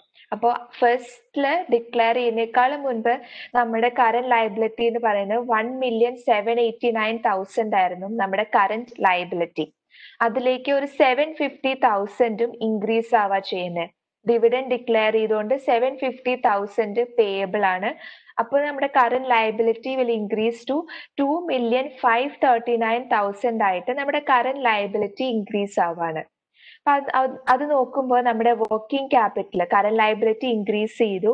ആ കേസിൽ നമ്മുടെ വർക്കിംഗ് ക്യാപിറ്റലിൽ ഒരു റിഡക്ഷൻ ഉണ്ടാവും. ഈ ക്വസ്റ്റ്യനിൽ നോക്കുകയാണെങ്കിൽ 5,431,000 ആണ് നമ്മുടെ കറന്റ് അസറ്റ്. കറന്റ് അസറ്റിൽ ഒരു ചേഞ്ചും ഇല്ല. പിന്നെ നോക്കുമ്പോൾ കറന്റ് ലയബിലിറ്റി ഇൻക്രീസ് ചെയ്തു. കറന്റ് ലയബിലിറ്റി ഇൻക്രീസ് ചെയ്യുമ്പോൾ നമ്മുടെ വർക്കിംഗ് ക്യാപിറ്റൽ ഡിക്രീസ് ചെയ്തു. ഫസ്റ്റ് നമ്മുടെ വർക്കിംഗ് ക്യാപിറ്റൽ 3,642,000 ആയിരുന്നു. കറന്റ് ലയബിലിറ്റി ഇൻക്രീസ് ചെയ്തപ്പോൾ നമ്മുടെ വർക്കിംഗ് ക്യാപിറ്റൽ 2,892,000 ആയിട്ട് ഡിക്രീസ് ചെയ്തു. ഇനി ഡിവിഡൻഡ് നമ്മൾ പേ ചെയ്തു. ഫസ്റ്റ് കേസിൽ ഡിവിഡൻഡ് ഡിക്ലെയർ ചെയ്തത്. അപ്പൊ നമ്മുടെ വർക്കിംഗ് ക്യാപിറ്റൽ റെഡ്യൂസ് ചെയ്തു. ഇനി ഡിവിഡൻഡ് പേ ചെയ്യുവാണ്. നമ്മളുടെ ഡിവിഡൻഡ് പേ ചെയ്യുമ്പോൾ ക്യാഷ് പേ ചെയ്തു. ക്യാഷിൽ റിഡക്ഷൻ ഉണ്ടാവും. അപ്പൊ കറന്റ് അസറ്റില് ഒരു റിഡക്ഷൻ ഉണ്ടാവും. കറന്റ് അസറ്റില് റിഡക്ഷൻ ഉണ്ടാവുമ്പോൾ കറന്റ് അസറ്റില് റിഡക്ഷൻ ഉണ്ടാകുമ്പോൾ 4,681,000 ആയിട്ട് നമ്മുടെ കറന്റ് അസറ്റ് റെഡ്യൂസ് ചെയ്തു.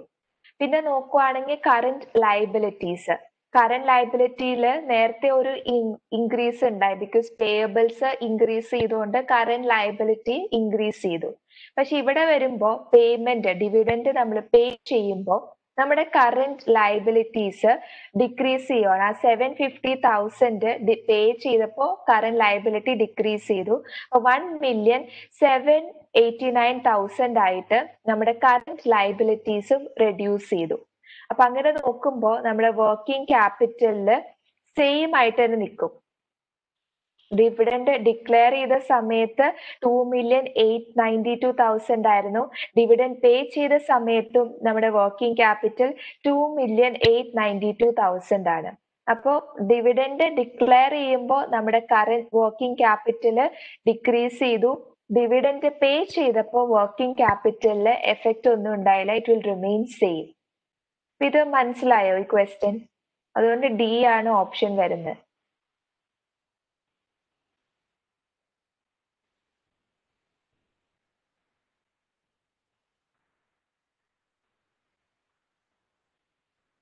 ഓക്കെ, ഐ തിങ്ക് നിങ്ങൾ എല്ലാവരും നേരത്തെ ചെയ്തുകൊണ്ട് ഞാൻ നെക്സ്റ്റ് ക്വസ്റ്റ്യൻ പോവാം.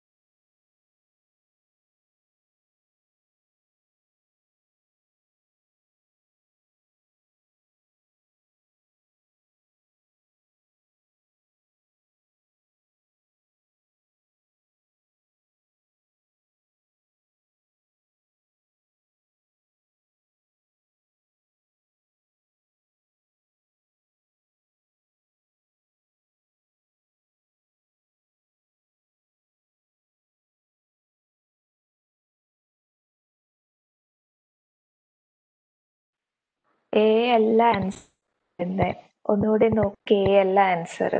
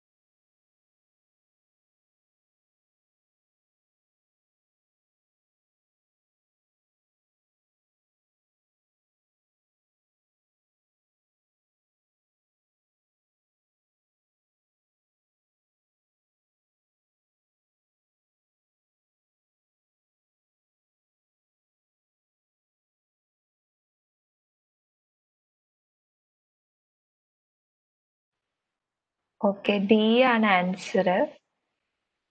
ഡിയില് 2 ട്രാൻസാക്ഷനും വരും. Purchase of delivery van four ക്യാഷും വരും, പർച്ചേസ് ട്രഷറി സ്റ്റോക്കും വരും. സോ ഞാൻ എക്സ്പ്ലെയിൻ ചെയ്യാം. ഐ തിങ്ക് ട്രഷറി സ്റ്റോക്ക് എന്താന്ന് അറിയാത്തോണ്ടായിരിക്കാം മേ ബി ഫസ്റ്റ് തെറ്റിപ്പോയത്.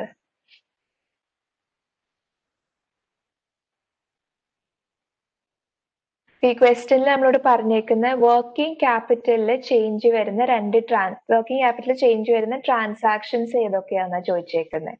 അപ്പൊ ഫസ്റ്റ് ട്രാൻസാക്ഷൻ എന്ന് പറയുന്നത് purchase of delivery van for cash. അപ്പൊ നമ്മൾ ഡെലിവറി വാൻ പർച്ചേസ് ചെയ്യുവാണ് ഫോർ ക്യാഷ്. ഡെലിവറി വാൻ എന്ന് പറയുന്നത് ഫിക്സഡ് അസറ്റ് ആണ്. ക്യാഷ് നമുക്കൊരു കറന്റ് അസറ്റ് ആണ്. അപ്പൊ ക്യാഷ് റെഡ്യൂസ് ചെയ്യുമ്പോൾ നമ്മുടെ കറന്റ് അസറ്റിൽ ഒരു റിഡക്ഷൻ ഉണ്ടാവും.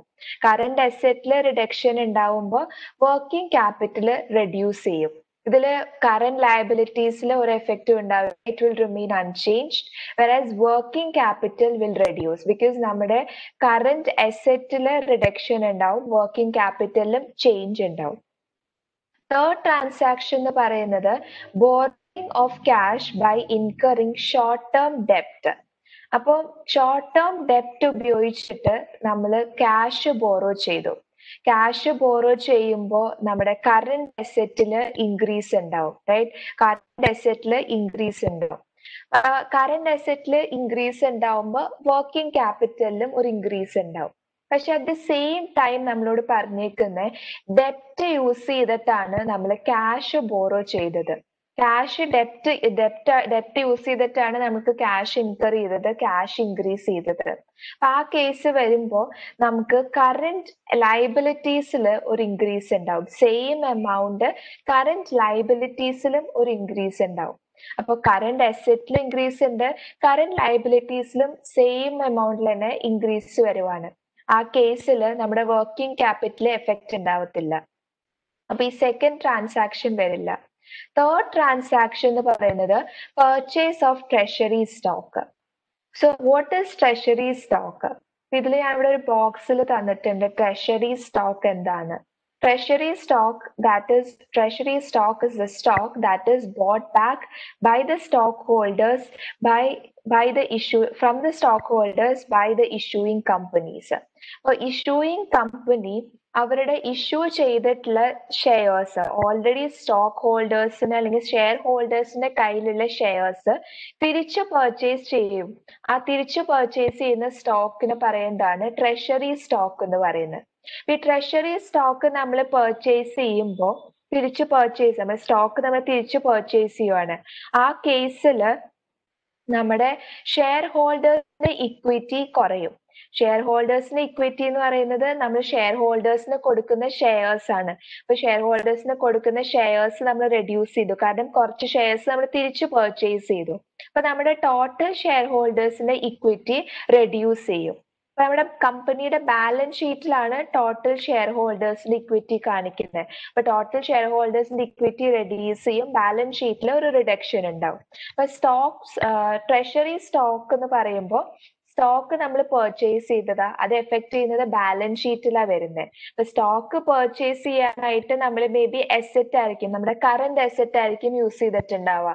മേ ബി ക്യാഷ് യൂസ് ചെയ്തിട്ടുണ്ടാവും, അല്ലെങ്കിൽ ഏതെങ്കിലും ഇൻവെസ്റ്റ്മെന്റ് ഒക്കെ യൂസ് ചെയ്തിട്ടായിരിക്കും നമ്മൾ ട്രഷറി സ്റ്റോക്ക് പർച്ചേസ് ചെയ്തിട്ടുള്ളത്.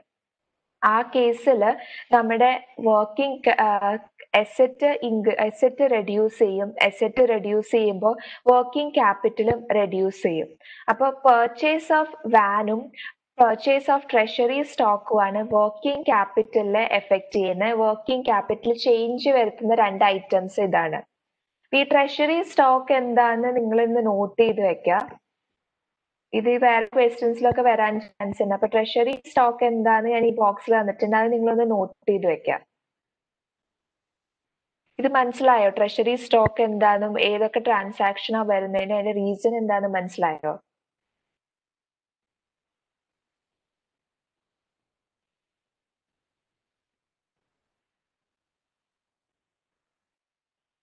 ട്രഷറി സ്റ്റോക്ക് നിങ്ങൾ നോട്ട് ചെയ്യുക. അത് ഇമ്പോർട്ടന്റ് ആയിട്ടുള്ള ഒരു കാര്യമാണ് treasury stock.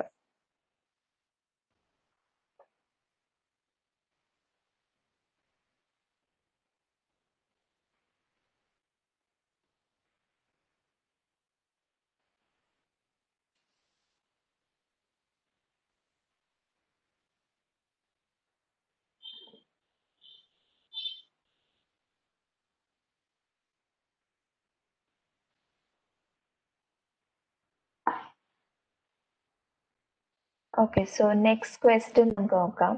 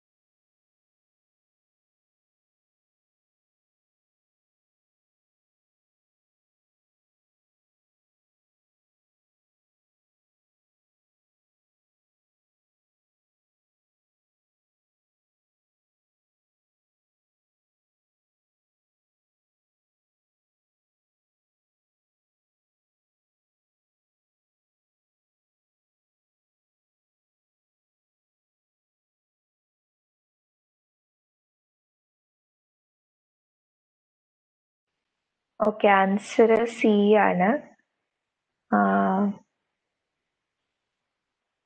Quick ratio will decrease if a payment of 100,000 cash is used to purchase inventory.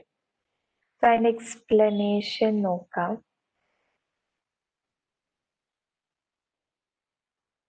Okay, so നമ്മളോട് പറഞ്ഞിട്ടുള്ളത് കറന്റ് അസെറ്റ് നമുക്ക് തന്നിട്ടുണ്ട്. നമ്മൾ കറന്റ് അസെറ്റ് നമ്മൾ ഫൈൻഡ് ചെയ്യണം. കറന്റ് അസെറ്റ്സ് തന്നിട്ടുണ്ട്, അത് വെച്ച് ഫൈൻഡ് ചെയ്യണം. അപ്പോൾ 2,600,000 ആണ് നമ്മുടെ കറന്റ് അസെറ്റ് വരുന്നത്.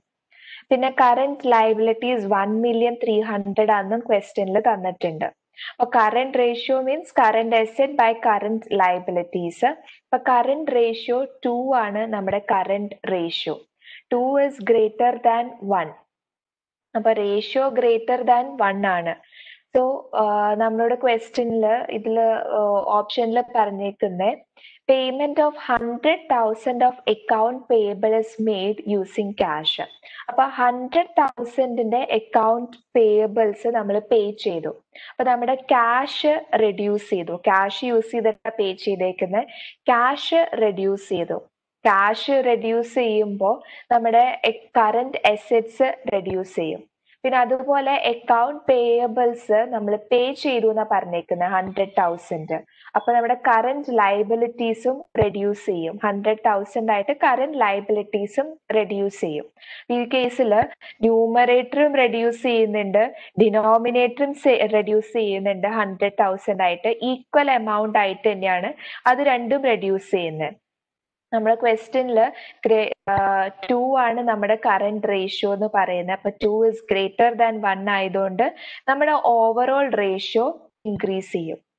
രണ്ട് റേഷ്യോസും ന്യൂമറേറ്ററും ഡിനോമിനേറ്ററും ഡിക്രീസ് ചെയ്യുന്നു ഈക്വൽ എമൗണ്ടില്. ആൻഡ് നമ്മുടെ റേഷ്യോ ഇസ് ഗ്രേറ്റർ ദാൻ 1.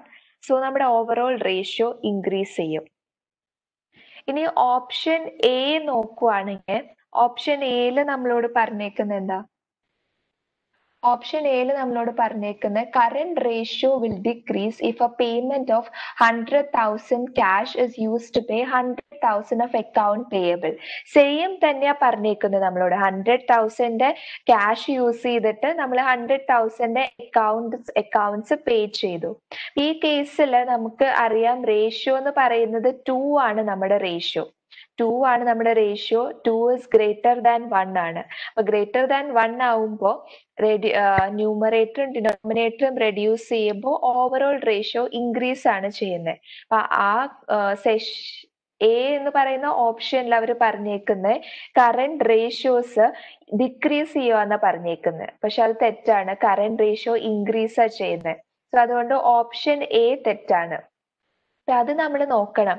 ഏതാ ശരിയാണോ ഏതാ തെറ്റാണോ എന്ന് നമ്മൾ നോക്കണം. ഈ ഒരു ഡൗട്ട് വരാൻ ചാൻസ് ഉണ്ട്. ഇൻക്രീസ് ഡിക്രീസ് ഡൗട്ട് വരാൻ ചാൻസ് ഉണ്ട്.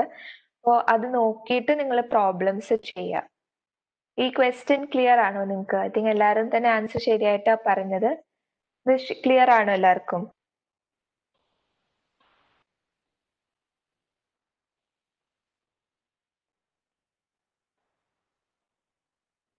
ഓക്കെ, സോ നെക്സ്റ്റ് ക്വസ്റ്റ്യൻ നോക്കാം.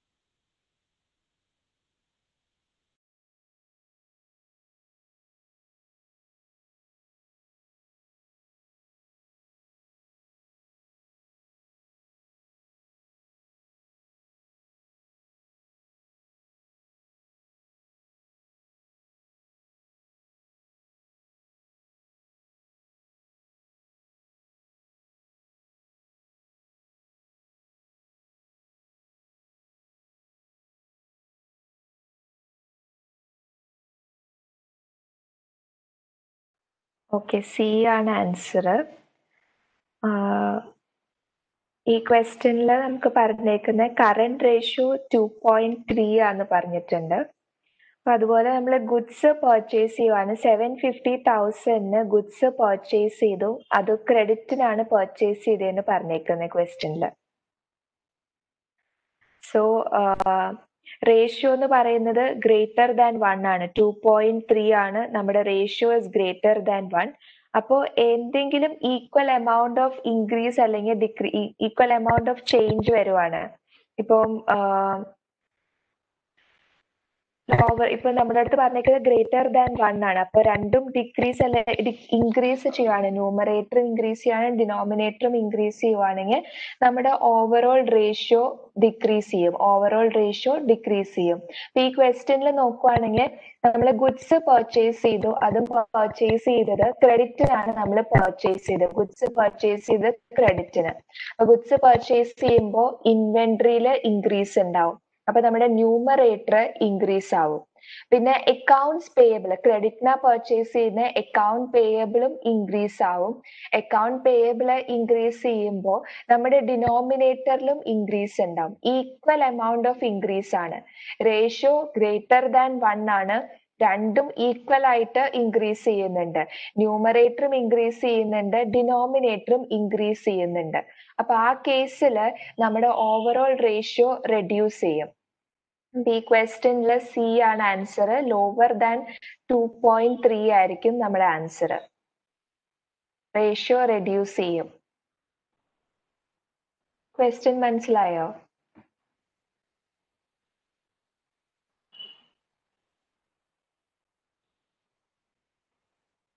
ഓക്കെ. സോ ഇത്രയും പ്രോബ്ലം ആണ് ലിക്വിഡിറ്റി റേഷ്യോയിൽ നമ്മൾ ചെയ്യുന്നത്. കുറേ പ്രോബ്ലംസ് ഉണ്ട് ചെയ്യാനായിട്ട് ലിക്വിഡിറ്റി റേഷ്യോയില്. ഞാൻ ടെസ്റ്റ് പറഞ്ഞത് ഇന്നല്ല ടെസ്റ്റ് പറഞ്ഞത്, ഞാൻ ടെസ്റ്റ് എടുക്കും എന്നാണ് ഞാൻ ഉദ്ദേശിച്ചത്. അത് അടുത്ത ആഴ്ചയോ അല്ലെങ്കിൽ ഏതെങ്കിലും ഒരു ദിവസം ഞാൻ പറയും. അതനുസരിച്ച് ടെസ്റ്റ് എടുക്കാം. ഞാൻ എപ്പോഴെങ്കിലും ഫ്രീ ആവുന്ന സമയം നോക്കി ടെസ്റ്റ് എടുക്കാം. നോക്കിയിട്ട് ഞാൻ നേരത്തെ പറയാം ടെസ്റ്റ് എടുക്കുന്നത്. അപ്പൊ ലിക്വിഡിറ്റി റേഷ്യോസിനായിരിക്കും ഞാൻ ടെസ്റ്റ് എടുക്കുന്നത്. അപ്പൊ അത് തറവായിട്ട് പഠിക്കുക. ബിക്കോസ് അതും ഈസി ആയിട്ടുള്ള ഒരു കാര്യം. അപ്പൊ നിങ്ങൾ ചെയ്ത പ്രോബ്ലംസ് ഓൾമോസ്റ്റ് എല്ലാവരും തന്നെ കറക്റ്റ് ആൻസേഴ്സ് ആ പറഞ്ഞിട്ടുള്ളത്. ചില ക്വസ്റ്റ്യൻസ് മാത്രമേ നിങ്ങൾക്ക് ഡൗട്ട് വന്നിട്ടുള്ളൂ. ബാക്കിയെല്ലാം നിങ്ങൾ ഓൾമോസ്റ്റ് കറക്റ്റ് ആയിട്ട് തന്നെയാ പറഞ്ഞേക്കുന്നത്. ലിക്വിഡിറ്റി റേഷ്യോ എളുപ്പമാണ്. കറന്റ് റേഷ്യോ, ക്വിക്ക് റേഷ്യോ, ഇതൊക്കെ എളുപ്പമായിട്ടുള്ള ക്വസ്റ്റ്യൻസ് ആണ്. അപ്പൊ അത് മാക്സിമം നിങ്ങൾ പ്രാക്ടീസ് ചെയ്യുക. പ്രോബ്ലംസ് കുറെ ചെയ്യുക. ഞാൻ പറഞ്ഞ പോലെ ഫോർമുല എഴുതി നിങ്ങൾ പ്രാക്ടീസ് ചെയ്യുക പ്രോബ്ലംസ് പ്രാക്ടീസ് ചെയ്യുമ്പോൾ. അങ്ങനെയാണെങ്കിൽ നിങ്ങൾക്ക് ഫോർമുല മറന്നു പോവില്ല. ഇനി കുറെ റേഷ്യോസ് പഠിക്കാണ്ട് കുറെ ഫോർമുലാസ് പഠിക്കാനുണ്ട്. അതിന് എളുപ്പമായിട്ടുള്ള ഒരു കാര്യം ഞാൻ പറഞ്ഞത്, ഫോർമുല നിങ്ങൾ എഴുതി പ്രാക്ടീസ് ചെയ്യുക. ഏത് ക്വസ്റ്റ്യൻ ചെയ്യുമ്പോഴും അതിന്റെ കൂടെ തന്നെ ഫോർമുല എഴുതി പോവുക. സോ ഇനി നെക്സ്റ്റ് റേഷ്യോ എന്ന് പറയുന്നത് ആക്ടിവിറ്റി റേഷ്യോസ് ആണ്. Actually liquidity ratio, solvency ratio, earnings ratio ഒക്കെ ഉണ്ട്. അത് സെക്കൻഡ് കാറ്റഗറി ശരിക്കും അതാണ്. പക്ഷെ അത് കുറെ ഉണ്ട്. അതിപ്പോ ഞാൻ പഠിപ്പിക്കുന്നില്ല. ഇപ്പൊ ഞാൻ ആക്ടിവിറ്റി റേഷ്യോസ് ഞാൻ പഠിപ്പിക്കുന്നത്. Which is the third category of ratios ആണ് ആക്ടിവിറ്റി റേഷ്യോസ് എന്ന് പറയുന്നത്. ഇതിലും അധികം റേഷ്യോസ് ഇല്ല. ലാസ്റ്റ് റേഷ്യോസിനെ പോലെ തന്നെ 5 റേഷ്യോസ് തന്നെ ആക്ടിവിറ്റി റേഷ്യോസിലുള്ളൂ. സോ ഈ റേഷ്യോസിൽ നമ്മൾ മെയിൻ ആയിട്ട് നോക്കുന്നത് അക്കൗണ്ട് റിസീവബിൾസ് നോക്കും, നമ്മുടെ ഇൻവെന്ററീസ് നോക്കും, അക്കൗണ്ട് പേയബിൾസ് നോക്കും. നമ്മുടെ കമ്പനി എങ്ങനെയാണ് നമ്മുടെ അക്കൗണ്ട് റിസീവബിൾസ് മാനേജ് ചെയ്യുന്നത്, ഇൻവെന്ററി എങ്ങനെയാ മാനേജ് ചെയ്യുന്നത്, അക്കൗണ്ട് പേയബിൾസ് എങ്ങനെയാ മാനേജ് ചെയ്യുന്നതാണ് ആക്ടിവിറ്റി റേഷ്യോസിൽ നമുക്ക് തരുന്നത്. അതില് തേർഡ് കാറ്റഗറി ആണ്. ഈ 3 ടൈപ്പാണ് ഇമ്പോർട്ടന്റ് ആയിട്ടുള്ളത്. പിന്നെ അതിന്റെ ഒപ്പം തന്നെയുള്ള റേഷ്യോസ് ആണ് total asset turn over റേഷ്യോസും fixed asset turn over റേഷ്യോസും. Mainly നമ്മുടെ അക്കൗണ്ട് റിസീവബിൾസും ഇൻവെന്ററി മാനേജ്മെന്റും അക്കൗണ്ട് പേയബിൾസ് മാനേജ് ചെയ്യുന്ന കാര്യമാണ് ആക്ടിവിറ്റി റേഷ്യോസിൽ നമ്മൾ നോക്കുന്നത്. അപ്പം ആക്ടിവിറ്റി റേഷ്യോസ് റിലേറ്റഡ് ആയിട്ടുള്ള 2 കാര്യങ്ങളുണ്ട്. ഓപ്പറേറ്റിംഗ് സൈക്കിൾ ഉണ്ട്, ക്യാഷ് സൈക്കിൾ ഉണ്ട്. So operating cycle is the amount of time between acquisition of the inventory and the receipt of cash from the sale of the product. നമ്മളൊരു inventory purchase ചെയ്തു, നമ്മൾ ഏതെങ്കിലും ഒരു raw material purchase ചെയ്യാണ്. ഇപ്പോൾ example പറയുകയാണെങ്കിൽ എനിക്കൊരു മാനുഫാക്ചറിങ് കമ്പനി ഉണ്ട്. എന്റെ മാനുഫാക്ചറിങ് കമ്പനിയിൽ ഞാൻ മെയിൻ ആയിട്ടും പ്രൊഡ്യൂസ് ചെയ്യുന്നത് ടേബിൾ ആണ്. ഞാൻ മെയിൻ ആയിട്ടും പ്രൊഡ്യൂസ് ചെയ്യുന്നത്. അപ്പൊ ടേബിൾ പ്രൊഡ്യൂസ് ചെയ്യാനായിട്ട് എനിക്ക് റോ മെറ്റീരിയൽസ് വേണം. റോ മെറ്റീരിയൽസ് പറയുമ്പോൾ വുഡ് വേണം, പിന്നെ അതുപോലെ തന്നെയുള്ള സ്ക്രൂ, അങ്ങനെ കുറച്ച് കാര്യങ്ങളൊക്കെ എനിക്ക് വേണം. ടേബിൾ പ്രൊഡ്യൂസ് ചെയ്യാനായിട്ട് റിലേറ്റഡ് ആയിട്ടുള്ള എല്ലാ റോ മെറ്റീരിയൽസും വേണം. അപ്പൊ ഈ റോ മെറ്റീരിയൽസ് ഞാൻ പർച്ചേസ് ചെയ്യും. അപ്പൊ ആ പർച്ചേസ് ചെയ്യുന്ന ടൈം തൊട്ട് നമ്മുടെ ഓപ്പറേറ്റിംഗ് സൈക്കിള് സ്റ്റാർട്ട് ചെയ്യും. അപ്പൊ പർച്ചേസ് ചെയ്യുന്ന ടൈം തൊട്ട് ഇൻവെന്ററി അക്വിസിഷൻ മുതൽ നമുക്ക് തിരിച്ച് ഇൻവെന്ററി നമ്മുടെ പ്രൊഡക്റ്റ് നമ്മൾ പ്രൊഡ്യൂസ് ചെയ്ത് അത് സെല്ല് ചെയ്തിട്ട് നമുക്ക് കിട്ടുന്ന ക്യാഷ്, ആ ക്യാഷ് കിട്ടുന്ന ടൈം വരെയാണ് നമ്മുടെ operating cycle. So inventory acquisition മുതൽ receipt of cash from the sale of the product, അതാണ് നമ്മുടെ ഓപ്പറേറ്റിംഗ് സൈക്കിൾ. ആ ഒരു ടൈം ഗ്യാപ്പ് ആണ് നമ്മുടെ ഓപ്പറേറ്റിംഗ് സൈക്കിൾ എന്ന് പറയുന്നത്. ഈ ഓപ്പറേറ്റിംഗ് സൈക്കിളിന് ആക്ച്വലി 4 ഇമ്പോർട്ടന്റ് ഫേസസ് ഉണ്ട് ഓപ്പറേറ്റിംഗ് സൈക്കിളിന്. ഫസ്റ്റ് വൺ എന്ന് പറയുന്നത് purchase of raw material and production of good. അപ്പൊ ഞാൻ പറഞ്ഞു ടേബിൾ ഞാൻ പ്രൊഡ്യൂസ് ചെയ്യാണ്. അപ്പൊ ടേബിൾ പ്രൊഡ്യൂസ് ചെയ്യാനായിട്ട് റോ മെറ്റീരിയൽ ഞാൻ പർച്ചേസ് ചെയ്തു, വുഡ് ഞാൻ പർച്ചേസ് ചെയ്തു. അപ്പൊ വുഡ് പർച്ചേസ് ചെയ്യുന്ന ഡേ തൊട്ട് എന്റെ ഓപ്പറേറ്റിംഗ് സൈക്കിള് സ്റ്റാർട്ട് ചെയ്യുവാണ്. വുഡ് പർച്ചേസ് ചെയ്ത് കഴിഞ്ഞ് ഞാൻ എന്റെ ടേബിൾ ഉണ്ടാക്കി, ടേബിൾ പ്രൊഡ്യൂസ് ചെയ്തു. അപ്പൊ പർച്ചേസ് ചെയ്യുന്ന ടൈമും പ്രൊഡക്ഷൻ ടൈമും വരുന്നതാണ് ഫസ്റ്റ് ഫേസ് എന്ന് പറയുന്നത്. ഓപ്പറേറ്റിംഗ് സൈക്കിളിന്റെ ഫസ്റ്റ് ഫേസ് ആണിത്. വുഡ് പ്രൊഡ്യൂസ് ചെയ്തു, റോ മെറ്റീരിയൽ പർച്ചേസ് ചെയ്തു, and then production of the good. ഇതാണ് നമ്മുടെ ഫസ്റ്റ് ഫേസ്. ഇനി സെക്കൻഡ് ഫേസ് എന്ന് പറയുന്നത് ഈ പ്രൊഡ്യൂസ് ചെയ്ത പ്രൊഡക്റ്റ് ഞാൻ സെല് ചെയ്യും. ഞാൻ ടേബിൾ പ്രൊഡ്യൂസ് ചെയ്തു, ഇനി ടേബിൾ ഞാൻ സെല് ചെയ്യുന്ന ഫേസ്, അതാണ് എന്റെ സെക്കൻഡ് ഫേസ്.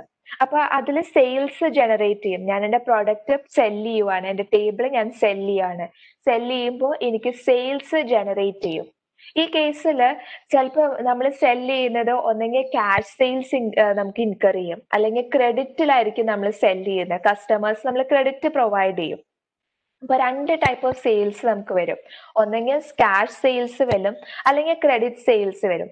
ഇപ്പൊ ക്യാഷ് സെയിൽസ് ആണെങ്കിൽ എന്റെ ഓപ്പറേറ്റിംഗ് സൈക്കിൾ അവിടെ കഴിഞ്ഞു.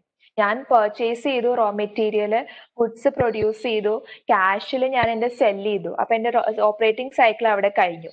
ഇപ്പൊ ഇൻ കേസ് ഞാൻ സെല് ചെയ്യുന്നത് ക്രെഡിറ്റിലാണ് ഞാൻ സെല് ചെയ്യുന്നത്. ക്രെഡിറ്റിന് സെല് ചെയ്യുമ്പോൾ ഇനി എന്റെ എനിക്ക് ക്രെഡിറ്റ് ഉണ്ടാവാണ്, വിച്ച് മീൻസ് എന്റെ അക്കൗണ്ട് റിസീവബിൾസ് ക്രിയേറ്റ് ചെയ്യുവാണ്. അപ്പൊ അക്കൗണ്ട് റിസീവബിൾസിന്റെ ക്രിയേഷൻ ആണ് തേർഡ് ഫേസ് എന്ന് പറയുന്നത്.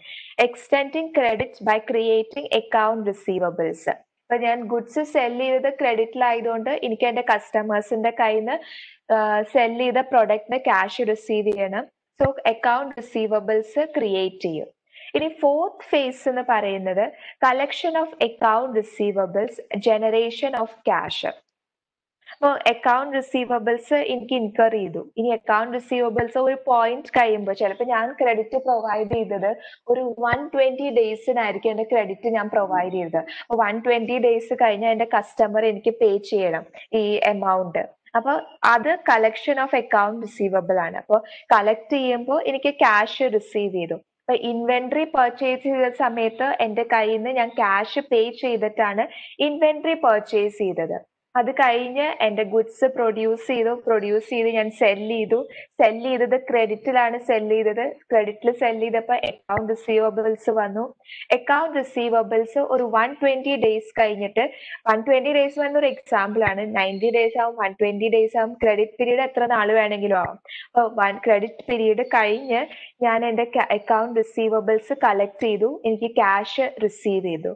സോ ഇതാണ് ഓപ്പറേറ്റിംഗ് സൈക്കിൾ. Operating cycle എന്ന് വെച്ചാൽ it is the amount of time between acquisition of the inventory and the receipt of cash from the sale of the product. Product cell ചെയ്ത് നമുക്ക് receive ചെയ്യുന്ന cash വരെയുള്ള period ആണ് operating cycle period. ഇനി operating സൈക്കിളിന്റെ ഒരു formula ഉണ്ട്.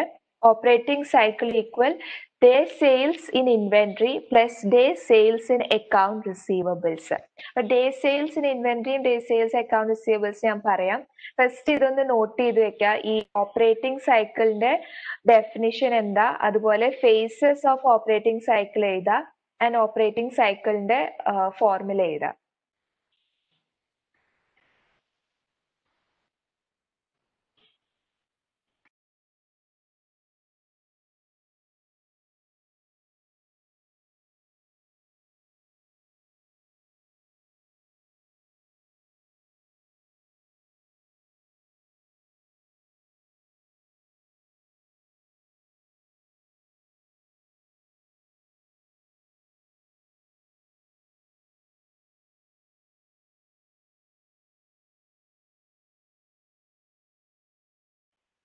ഇത് മനസ്സിലായോ നിങ്ങൾക്ക് പഠിപ്പിച്ചത്, ഈ ഓപ്പറേറ്റിംഗ് സൈക്കിൾ എന്താന്ന്? ഇതിന്റെ ഫേസസ് നിങ്ങൾ നോട്ട് ചെയ്ത് കഴിഞ്ഞോ? എല്ലാം നോട്ട് ചെയ്ത് കഴിഞ്ഞോ? അങ്ങനെയാണെങ്കിൽ ഞാൻ നെക്സ്റ്റ് ഡേ സെയിൽസ് എക്സ്പ്ലെയിൻ ചെയ്ത് തരാം. ഓക്കെ, സോ അപ്പൊ നമ്മുടെ ഫോർമുല, ഓപ്പറേറ്റിംഗ് സൈക്കിളിന്റെ ഫോർമുല എന്ന് പറയുന്നത് day sales in inventory, day sales in inventory plus day sales in account receivables. അപ്പൊ day sales in inventory, day sales in inventory represent average number of days the inventory remain in stock. So average number of days നമ്മൾ inventory purchase ചെയ്തു, inventory നമ്മുടെ good നമ്മൾ produce ചെയ്തു, goods produce ചെയ്ത് കഴിയുമ്പോഴും finished goods നമുക്കൊരു inventory ആണ്. അപ്പൊ എത്ര നാള് വരെ നമ്മുടെ ഇൻവെന്ററി എത്ര നാള് വരെ നമ്മുടെ ഗുഡ്സ് പ്രൊഡ്യൂസ് ചെയ്ത ഫിനിഷ്ഡ് ഗുഡ്സ് നമ്മുടെ കയ്യിൽ സ്റ്റോക്ക് ആയിട്ടിരിക്കും, ആ പീരീഡ് ആണ് നമ്മുടെ ഡേ സെയിൽസ് ഇൻ ഇൻവെന്ററി പറയുന്നത്. അതിന്റെ ആവറേജ് ആയിരിക്കും നമ്മൾ എപ്പോഴും ഒരു പെർട്ടിക്കുലർ ഇയറിൽ ആവറേജ് ആയിരിക്കും നമ്മൾ നോക്കുന്നത്. Average number of days the inventory remain in stock before being sold. നമ്മൾ സെൽ ചെയ്യുന്നേക്കാളും മുൻപ് എത്ര നാള് വരെ ആ ഇൻവെന്ററി നമ്മുടെ കയ്യിൽ സ്റ്റോക്ക് ആയിട്ട് റിമെയിൻ ചെയ്തു, ഇതാണ് ഡേ സെയിൽസ് ഇൻ ഇൻവെന്ററി എന്ന് പറയുന്നത്. സെക്കൻഡ് വൺ എന്ന് പറയുന്നത് day sales in receivables. So എത്ര നാള് വരെ നമ്മൾ റിസീവബിൾസ് നമ്മളെ ഹെൽപ്പ് ചെയ്തു, റിസീവബിൾസ് നമ്മൾ കളക്ട് ചെയ്യാതെ കയ്യിൽ വെച്ചു. ഞാൻ പറഞ്ഞു 120 ഡേയ്സ് ആയിരിക്കും ചിലപ്പോൾ നമ്മൾ ക്രെഡിറ്റ് പ്രൊവൈഡ് ചെയ്തിട്ടുള്ളത്. അപ്പൊ 120 ഡേയ്സ് വരെ നമ്മുടെ അക്കൗണ്ട് റിസീവബിൾസ് നമ്മൾ കളക്ട് ചെയ്ത് അക്കൗണ്ട് റിസീവബിൾസ് നമ്മുടെ കയ്യിലുണ്ടാവും. അത് കഴിഞ്ഞ് 120 ഡേയ്സ് കഴിയുമ്പോഴായിരിക്കും നമ്മൾ ക്യാഷ് കളക്ട് ചെയ്യുന്നത്. അപ്പൊ ആ ഒരു ആവറേജ് പീരീഡ് അതിനെ പറയുന്നതാണ് ഡേ സെയിൽസ് ഇൻ റിസീവബിൾസ്. ഒരു particular ഇയറിലെ average number of days receivables are held before it is being collected. ഇതാണ് ഡേ സെയിൽസ് ഇൻ റിസീവബിൾസ്. അപ്പൊ day sales in ഇൻവെന്ററിയും day sales in റിസീവബിൾസിന്റെ formula ഉണ്ട്, കണ്ടുപിടിക്കാനുള്ള ഫോർമുല ഉണ്ട്. അത് next ratios ഞാൻ പറയുമ്പോൾ പറയാം. ഈ ഓപ്പറേറ്റിംഗ് സൈക്കിളില് നമ്മൾ ഫൈൻഡ് ചെയ്യുന്നത് day sales in inventory plus day sales in receivables use ചെയ്തിട്ടാണ്. ഇതൊന്ന് നോട്ട് ചെയ്ത് വെക്കുക, എന്താണ് day sales in ഇൻവെന്ററിയും day sales in റിസീവബിൾസും.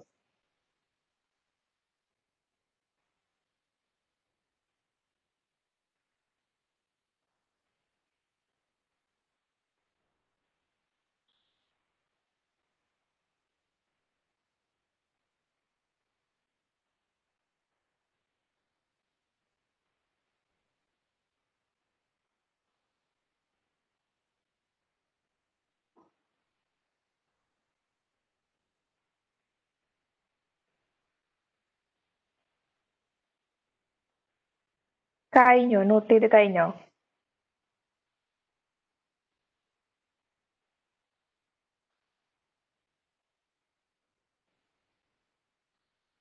Okay, so ഇനിയുള്ളത് ക്യാഷ് സൈക്കിൾ ആണ്. Cash cycle is the time between payment for the inventory and the receipt of cash from the sale of the inventory. നമ്മൾ ഇൻവെന്ററിക്ക് പേ ചെയ്ത time തൊട്ട് cash receive ചെയ്യുന്ന time വരെ, അതാണ് cash cycle. ഇത് നമ്മൾ ക്യാഷ് മാത്രം നോക്കുന്നത്. ക്യാഷ് സൈക്കിളിൽ ക്യാഷ് ആണ് നമ്മൾ നോക്കുന്നത്. ഇപ്പൊ നമ്മൾ ഇൻവെന്ററി പർച്ചേസ് ചെയ്യാനായിട്ട് ക്യാഷ് ഒന്നെങ്കിൽ നമ്മൾ ക്യാഷ് പേയ്മെന്റ് ചെയ്തിട്ടുണ്ടാവും, അല്ലെങ്കിൽ ക്രെഡിറ്റിലായിരിക്കും നമ്മൾ ഇൻവെന്ററി പർച്ചേസ് ചെയ്യുന്നത്. അപ്പൊ ഈ ക്രെഡിറ്റിലുള്ള ഇൻവെന്ററി നമ്മൾ പർച്ചേസ് ചെയ്തപ്പോൾ അത് നമ്മൾ പേ ചെയ്യണം. ഈ പേയ്മെന്റ് നമ്മൾ എങ്ങനെയാ ചെയ്യുന്നത്? ഇൻവെന്ററി ക്രെഡിറ്റിൽ പർച്ചേസ് ചെയ്ത് പ്രൊഡക്റ്റ് പ്രൊഡ്യൂസ് ചെയ്ത് അത് സെല് ചെയ്തിട്ട് നമുക്ക് കിട്ടുന്ന ക്യാഷ് ഉണ്ട്. ആ ക്യാഷ് വെച്ചിട്ട് വേണം ഇൻവെന്ററി അല്ലെങ്കിൽ നമ്മുടെ ക്രെഡിറ്റേഴ്സിന് നമ്മൾ പേ ചെയ്യാനായിട്ട്.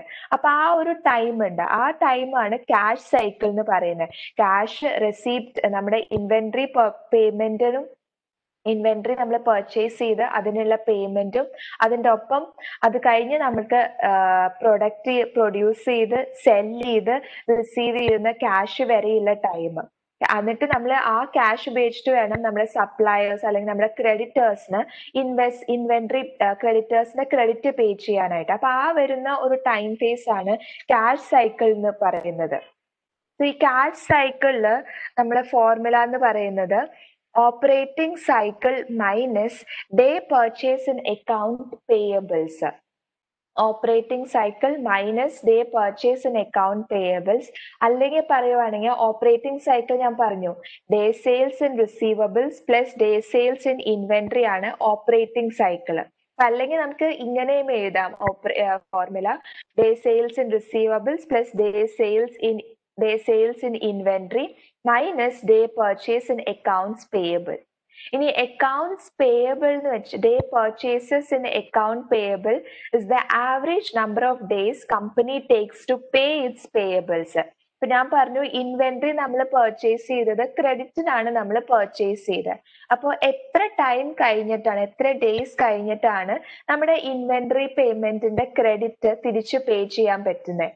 ആ പേയ്മെന്റിന്റെ ആവറേജ് നമ്പർ ഓഫ് ഡേയ്സ് ആണ് day purchases in account payables. അപ്പോൾ it is average number of days the company take to pay it's payables. ഇതാണ് ക്യാഷ് സൈക്കിള്. ഈ ഫോർമുല നിങ്ങൾ നോട്ട് ചെയ്യുക. ക്യാഷ് സൈക്കിൾ എന്താണെന്ന് നോട്ട് ചെയ്യുക. ക്യാഷ് സൈക്കിളിന്റെ ഫോർമുലയും നോട്ട് ചെയ്യുക.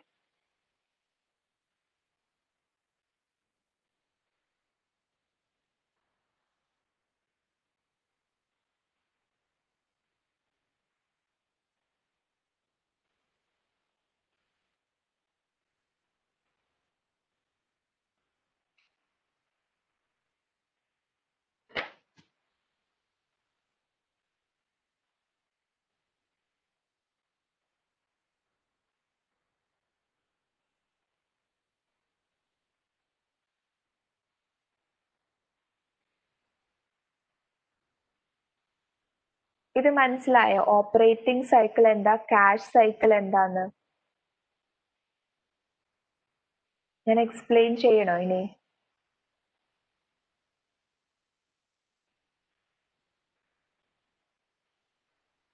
മനസ്സിലായില്ലെങ്കിൽ ഞാൻ ഒന്നുകൂടെ എക്സ്പ്ലെയിൻ ചെയ്യാം.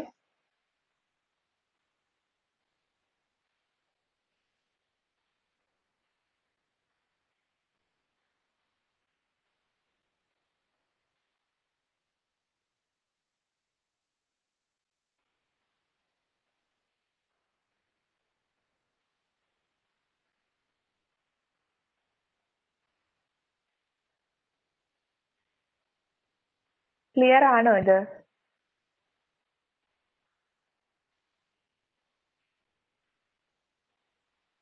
ഓക്കെ. ഈ ഫോർമുല നിങ്ങൾ നോട്ട് ചെയ്ത് വെക്കുക. അത് അടുത്ത നമ്മൾ ക്വസ്റ്റ്യൻസ് ചെയ്യുമ്പോൾ ആവശ്യമുണ്ടാവും. ഫോർമുല നിങ്ങൾ നോട്ട് ചെയ്ത് വെക്കുക. ഇനിയുള്ളത് റേഷ്യോസ് ആണ്. ഞാൻ പറഞ്ഞു 5 ടൈപ്പ് ഓഫ് റേഷ്യോസ് ഉണ്ട് ആക്ടിവിറ്റി റേഷ്യോസിൽ. അപ്പൊ ഫസ്റ്റ് വൺ എന്ന് പറയുന്നത് ഇൻവെന്ററി ടേൺ ഓവർ റേഷ്യോ ആണ്. First ratio inventory turn over ratio. So this ratio measures the average number of time the average number of times the inventory was sold during a year. ഒരു particular ഇയറിൽ എത്ര ടൈംസിലാണ് നമ്മൾ inventory cell ചെയ്തത്, എത്ര വട്ടം നമ്മുടെ inventory നമ്മൾ cell ചെയ്തു, അതാണ് നമ്മൾ ഇൻവെന്ററി ടേൺ ഓവർ റേഷ്യോ വെച്ചിട്ട് ഫൈൻഡ് ചെയ്യുന്നത്. Average number of time the inventory is sold during A particular year. അപ്പൊ inventory turn over ratio find ചെയ്യാനായിട്ട് നമ്മൾ യൂസ് ചെയ്യുന്നത് cost of goods സോൾഡും average inventory ആണ്. So cost of goods സോൾഡേയും average ഇൻവെന്ററിയുടെയും relation ആണ് inventory turn over ratio. ഇതാണ് formula. Inventory turn over ratio equal annual cost of goods sold divided by average inventory. ഇനി average inventory എന്ന് പറയുന്നത് beginning inventory plus ending inventory divided by 2 ആണ് നമ്മുടെ average inventory. Mostly നമുക്ക് beginning ഇൻവെന്ററിയും ending inventory ആയിരിക്കും ക്വസ്റ്റ്യൻസിൽ തന്നിട്ടുണ്ടാവുക. അപ്പൊ അത് രണ്ടിന്റെയും ആവറേജ് എടുത്തിട്ട് വേണം നമ്മൾ റേഷ്യോയില് യൂസ് ചെയ്യാനായിട്ട്. ഇനി അതുപോലെ cost of goods sold. Cost of goods sold means നമ്മുടെ ഗുഡ്സ് പ്രൊഡ്യൂസ് ചെയ്യാനായിട്ട്, നമ്മുടെ പ്രൊഡക്റ്റ് പ്രൊഡ്യൂസ് ചെയ്യാനായിട്ട് നമുക്ക് ഇൻകർ ചെയ്തിട്ടുള്ള കോസ്റ്റ് ആണ് കോസ്റ്റ് ഓഫ് ഗുഡ്സ് സോൾഡ്. അപ്പൊ cost of goods സോൾഡിന്റെ formula sales minus gross profit. ചില ക്വസ്റ്റ്യൻസിൽ cost of goods sold direct ആയിട്ട് തന്നിട്ടുണ്ടാവും. ഇല്ലെങ്കിൽ ഈ ഫോർമുല യൂസ് ചെയ്തിട്ട് cost of goods sold find ചെയ്യാം. സെയിൽസ് മൈനസ് ഗ്രോസ് പ്രോഫിറ്റ് ആണ് കോസ്റ്റ് ഓഫ് ഗുഡ്സ് സോൾഡ്. ഇത് നിങ്ങളൊന്ന് നോട്ട് ചെയ്ത് വെക്കുക. ഈ റേഷ്യോ എന്താണെന്ന് നോട്ട് ചെയ്ത് വെക്കുക. Average inventory cost of goods സോൾഡിന്റെ ratio ഫോർമുലയും not ചെയ്ത് വെക്കുക.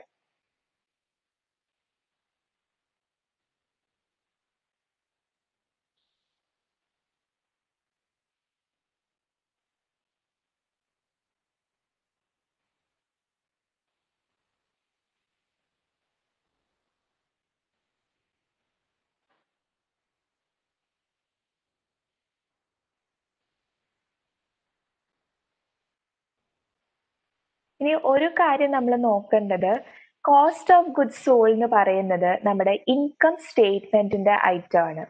അതുപോലെ ആവറേജ് ഇൻവെന്ററി എന്ന് പറയുന്നത് ബാലൻസ് ഷീറ്റ് ഐറ്റം ആണ്.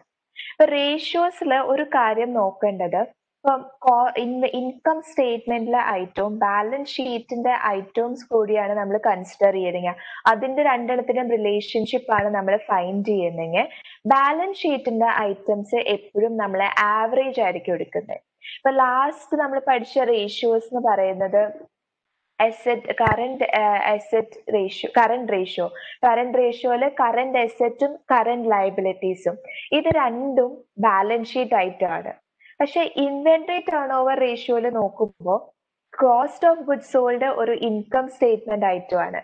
ആവറേജ് ഇൻവെന്ററി, അപ്പൊ ഇൻവെന്ററി എന്ന് പറയുന്നത് ബാലൻസ് ഷീറ്റ് ഐറ്റം ആണ്. അപ്പൊ ഒരു ബാലൻസ് ഷീറ്റ് ഐറ്റത്തിന്റെ റിലേഷൻഷിപ്പും ഒരു ഇൻകം സ്റ്റേറ്റ്മെന്റിന്റെ റിലേഷൻഷിപ്പുമാണ് നമ്മൾ ഫൈൻഡ് ചെയ്യുന്നത്. അപ്പൊ രണ്ടും രണ്ട് സ്റ്റേറ്റ്മെന്റ്സ് ആണ്.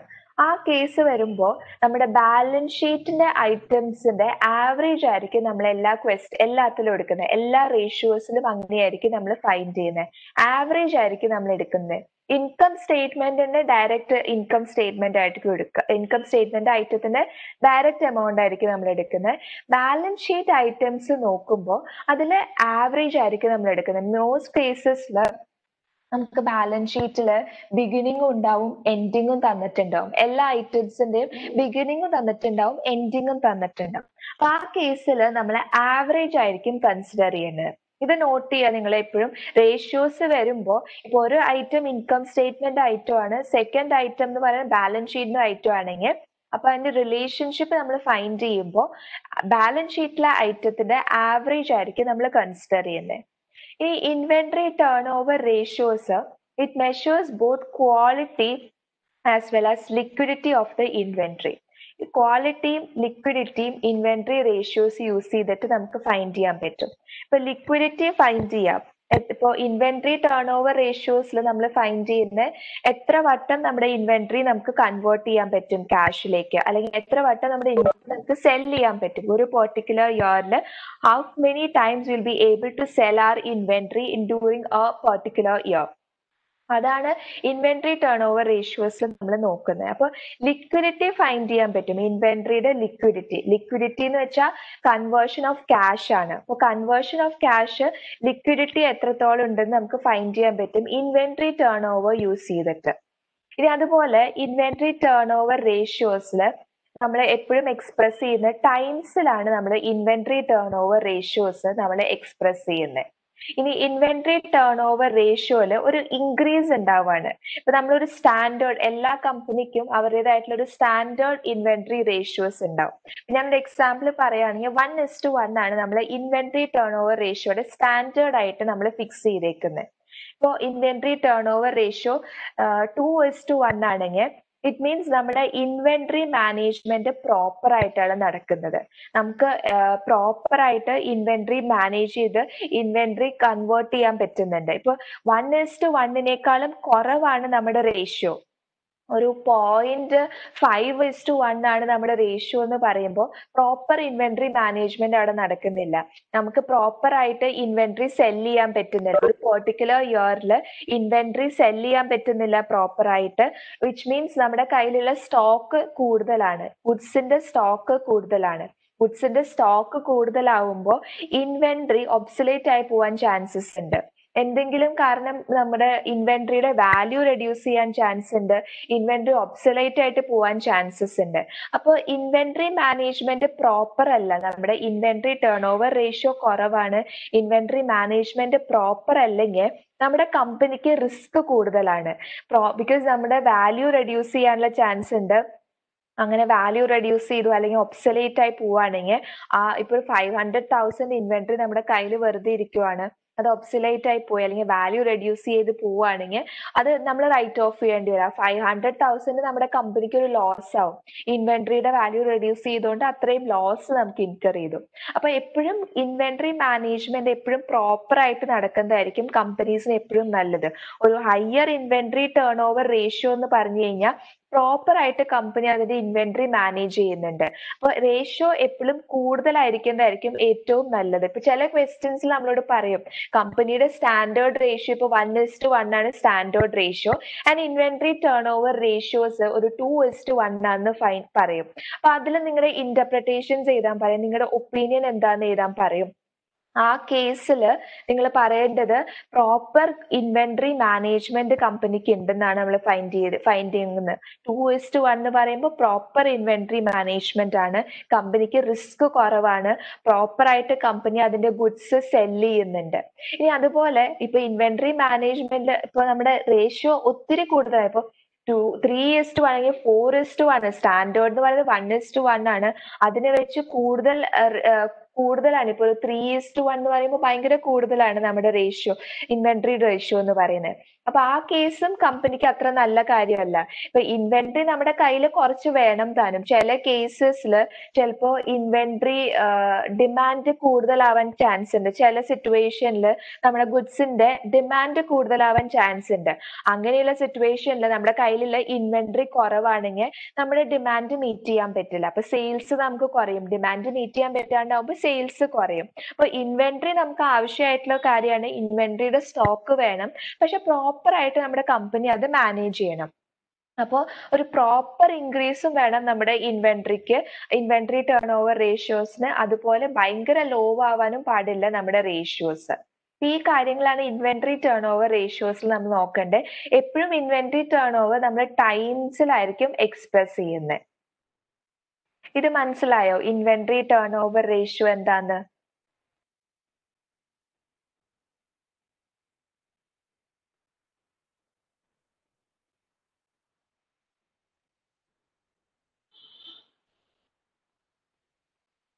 ഓക്കെ, സോ നെക്സ്റ്റ് വൺ എന്ന് പറയുന്നത് day sales in inventory.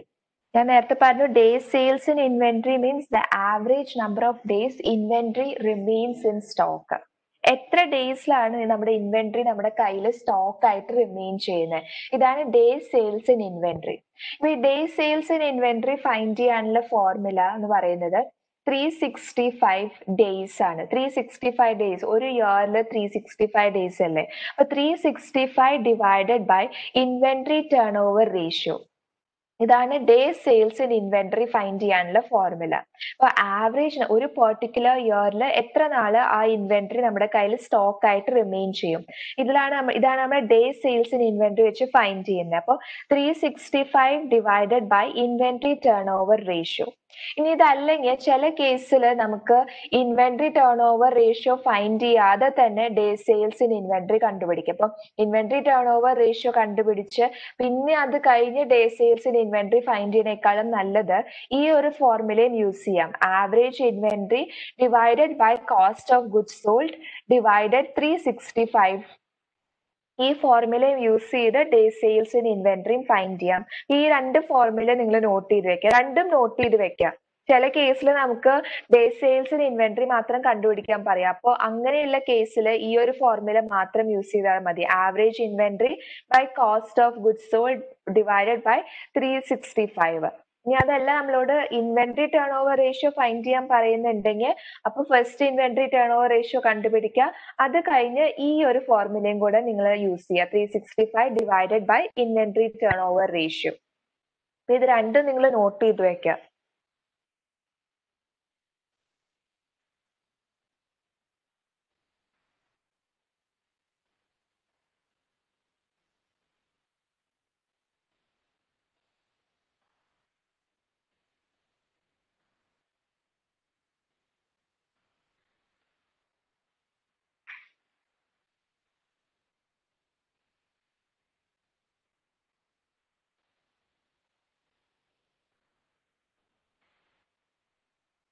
Okay, so next വന്ന് പറയുന്നത് എപ്പോഴും നമ്മുടെ ഡേ സെയിൽസ് ഇൻ ഇൻവെന്ററിയുടെ ഡേയ്സ് കുറച്ച് വെക്കുന്നതായിരിക്കും, ലോ ആയിട്ട് വെക്കുന്നതായിരിക്കും എപ്പോഴും നമ്മുടെ കമ്പനിക്ക് നല്ലത്. അപ്പൊ ഞാൻ പറഞ്ഞു inventory turn over ratio higher ratio ആണ് എപ്പോഴും നല്ലത്. അപ്പൊ day sales in inventory law ആയിരിക്കുന്നതായിരിക്കും ഏറ്റവും നല്ലത്. വിച്ച് മീൻസ് ലോ എന്ന് പറഞ്ഞു കഴിഞ്ഞാൽ കുറച്ച് നാൾ, ഇപ്പൊ ഒരു 90 ഡേയ്സ് ആണ് നമ്മുടെ ഡേ സെയിൽസ് ഇൻ ഇൻവെന്ററി എന്ന് പറയുന്നത്. 90 ഡേയ്സ് നമ്മുടെ ഇൻവെന്ററി നമ്മുടെ കയ്യിൽ സ്റ്റോക്ക് ആയിട്ട് remain ചെയ്യണുള്ളൂ. The other hand 200 days ആണ് നമ്മുടെ ഡേ സെയിൽസ് ഇൻ ഇൻവെന്ററി എന്ന് പറയുമ്പോൾ കൂടുതൽ ഡേയ്സ് ആണ് നമ്മുടെ ഇൻവെന്ററി നമ്മുടെ കയ്യിൽ സ്റ്റോക്ക് ആയിട്ട് റിമെയിൻ ചെയ്യുന്നത്. അപ്പൊ അങ്ങനെയുള്ള കേസിൽ നമ്മുടെ നമ്മുടെ റിസ്ക് കൂടുതലായിരിക്കും നമ്മുടെ കമ്പനിക്ക്, റൈറ്റ്? ഞാൻ നേരത്തെ പറഞ്ഞു ഇൻവെന്ററിയുടെ വാല്യൂ റെഡ്യൂസ് ചെയ്യാനുള്ള ചാൻസസ് ഉണ്ട്. അപ്പൊ കമ്പനിയുടെ റിസ്ക് കൂടുതലാണ്. അപ്പൊ എപ്പോഴും നമ്മുടെ നമ്പർ ഓഫ് ഡേയ്സ് കുറയേണ്ടതായിരിക്കും ഏറ്റവും നല്ലത്. ആൻഡ് നമ്മുടെ inventory turn over ratio higher ratio ആയിരിക്കും ബെറ്റർ. അതുപോലെ നമ്പർ ഓഫ് ഡേയ്സ് ലോവർ ആയിരിക്കുന്നതായിരിക്കും ഏറ്റവും ബെറ്റർ ആയിട്ടുള്ള option.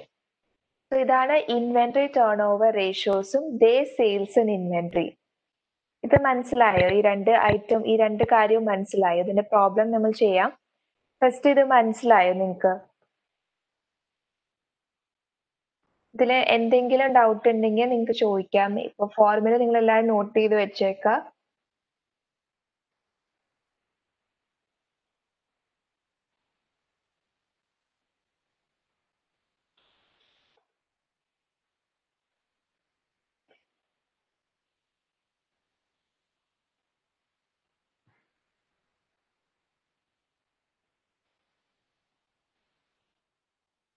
Okay, so next one പറയുന്നത് അക്കൗണ്ട്സ് റിസീവബിൾസ് റേഷ്യോ, അല്ലെങ്കിൽ can say account receivables turn over ratio. So account receivables turnover ratio we'll be finding out the number of time receivables turn over during a particular period. ഒരു particular പീരീഡിൽ നമ്മൾ എത്ര വട്ടം account receivables collect ചെയ്തു and ആ collect ചെയ്തത് പുതിയ receivables വെച്ച് റീപ്ലേസ് ചെയ്തു. ടേൺ ഓവർ നടന്നു, എത്ര വട്ടം നമ്മുടെ റിസീവബിൾസിന് ടേൺ ഓവർ നടന്നു, അതാണ് നമ്മൾ ഫൈൻഡ് ചെയ്യുന്നത് അക്കൗണ്ട് റിസീവബിൾസ് റേഷ്യോ യൂസ് ചെയ്തിട്ട്. ടേൺ ഓവർ മീൻസ് നമ്മൾ കളക്ട് ചെയ്ത റിസീവബിൾസ് പുതിയ റിസീവബിൾസ് വെച്ച് നമ്മൾ റീപ്ലേസ് ചെയ്തു. സോ ഇത് എത്ര കൂടുതലാണോ അത്രയും നല്ലതായിരിക്കും നമ്മുടെ കമ്പനിക്ക്. അപ്പൊ റിസീവബിൾസ് കൂടുന്നത് കമ്പനിക്ക് നല്ലതാണ്.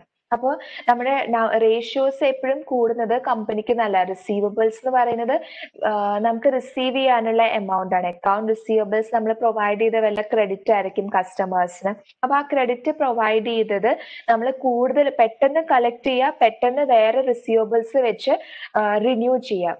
ഈ ഒരു സൈക്കിൾ ആണ് turn over, receivable turn over. ഇപ്പൊ റിസീവബിൾ ടേൺ ഓവേഴ്സ് എത്ര വട്ടം ഒരു പെർട്ടിക്കുലർ ഇയറിൽ നമുക്ക് ഇൻകർ ചെയ്യുന്നു, അതാണ് അക്കൗണ്ട് റിസീവബിൾ റേഷ്യോസിൽ നമ്മൾ ഫൈൻഡ് ചെയ്യുന്നത്. സോ ഇപ്പൊ നമ്മുടെ account receivables turn over ratio കൂടുതലാണെങ്കിൽ കമ്പനി കൂടുതൽ എഫിഷ്യന്റ് ആണ്.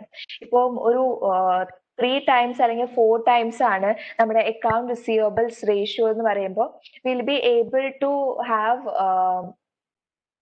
4 times receivable turn over ratio. അപ്പൊ 4 വട്ടം നമുക്ക് ഒരു പെർട്ടിക്കുലർ ഇയറിൽ ഓൾമോസ്റ്റ് ഒരു 4 ടൈംസ് നമുക്ക് ടേൺ ഓവർ ഉണ്ടാവുന്നുണ്ട്, റിസീവബിൾസിന്റെ ടേൺ ഓവർ ഉണ്ടാവുന്നുണ്ട്.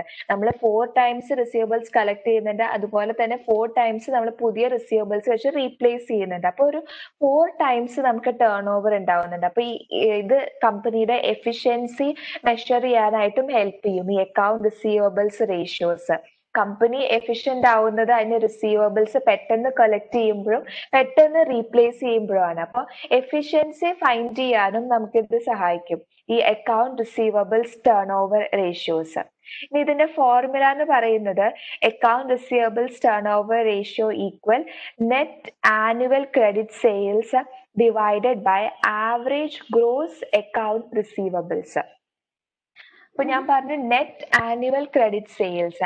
നെറ്റ് ആനുവൽ ക്രെഡിറ്റ് സെയിൽസ് പറഞ്ഞാൽ ഒരു പെർട്ടിക്കുലർ ഇയർ, ഒരു ഇയറിൽ ഇപ്പോ 2020 2020 നമുക്ക് ഇൻകർ ചെയ്യുന്ന എല്ലാ ക്രെഡിറ്റ് സെയിലും അതാണ് നെറ്റ് ആനുവൽ ക്രെഡിറ്റ് സെയിൽ.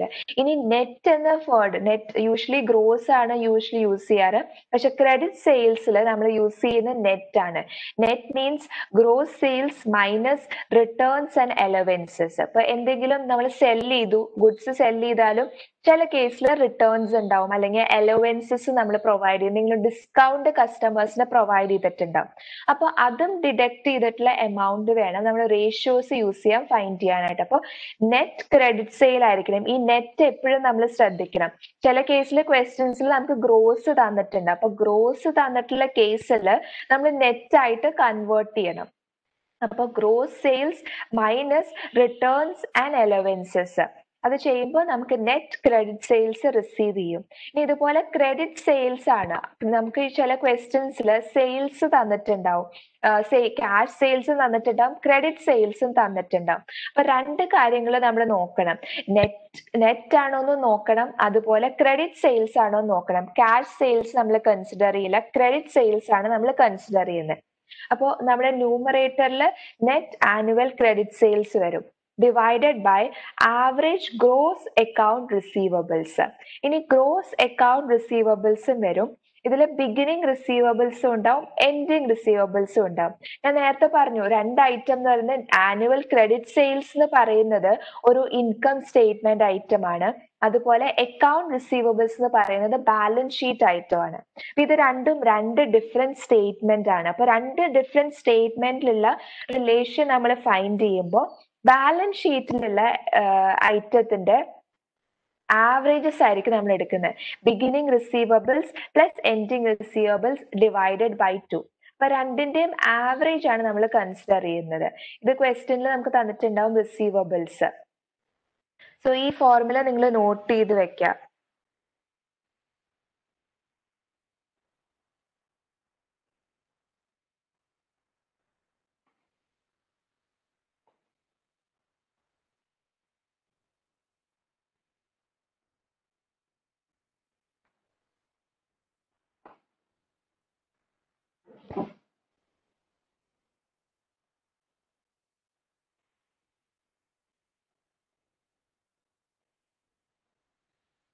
ഇത് നോട്ട് ചെയ്ത് കഴിഞ്ഞോ?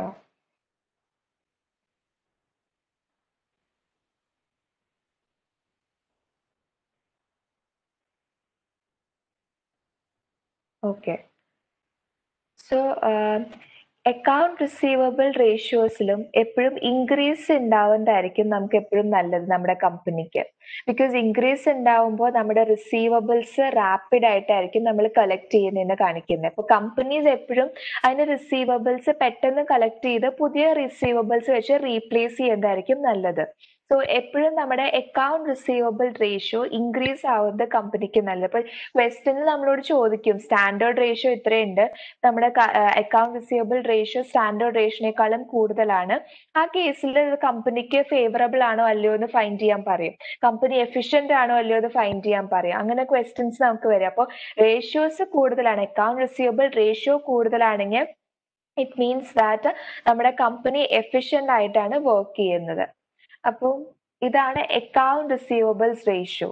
ഇനി വരുന്നത് day sales in account receivables. ഞാൻ ഓപ്പറേറ്റിംഗ് സൈക്കിളിൽ നമ്മൾ യൂസ് ചെയ്യുന്ന ഒരു ഇതാണ് day sales in account receivables. Day sales in account receivables means the average number of days receivables are held before collection. നമ്മൾ കളക്ട് ചെയ്യുന്നേക്കാളും മുൻപ് എത്ര ഡേയ്സ് വരെ നമ്മുടെ റിസീവബിൾസ് നമ്മുടെ കയ്യിലുണ്ടാവും. അപ്പോൾ 30 ഡേയ്സിന്റെ ഒരു ക്രെഡിറ്റ് ആണ്. അപ്പൊ 30 ഡേയ്സ് വരെ നമ്മുടെ അക്കൗണ്ട് റിസീവബിൾസ് നമ്മുടെ കയ്യിലുണ്ടാവും. നമ്മുടെ കമ്പനിക്ക് അക്കൗണ്ട് റിസീവബിൾസിന്റെ അക്കൗണ്ടിൽ ഉണ്ടാവും ഈ 30 ഡേയ്സ് വരെ. അപ്പോൾ average number of days receivables are held before the collection. ഇനി day sales in account receivables find ചെയ്യാനുള്ള formula 365 divided by account receivables ratio. നമ്മൾ നേരത്തെ യൂസ് ചെയ്ത റേഷ്യോസ് വെച്ചിട്ട് നമുക്ക് day sales in account receivables find ചെയ്യാം. അല്ലെങ്കിൽ വരുന്ന ഫോർമുല എന്ന് പറയുന്നത് average account receivables divided by credit sales divided by 365 days. ഇതും നിങ്ങൾക്ക് വരും. ഈ രണ്ട് ഫോർമുലയും നിങ്ങൾ നോട്ട് ചെയ്ത് വെക്കുക. രണ്ട് ഫോർമുലയും എഴുതണം. ഒരു ഫോർമുല മാത്രം ചെയ്യരുത്. രണ്ട് ഫോർമുലയും നിങ്ങൾ നോട്ട് ചെയ്ത് വെക്കുക.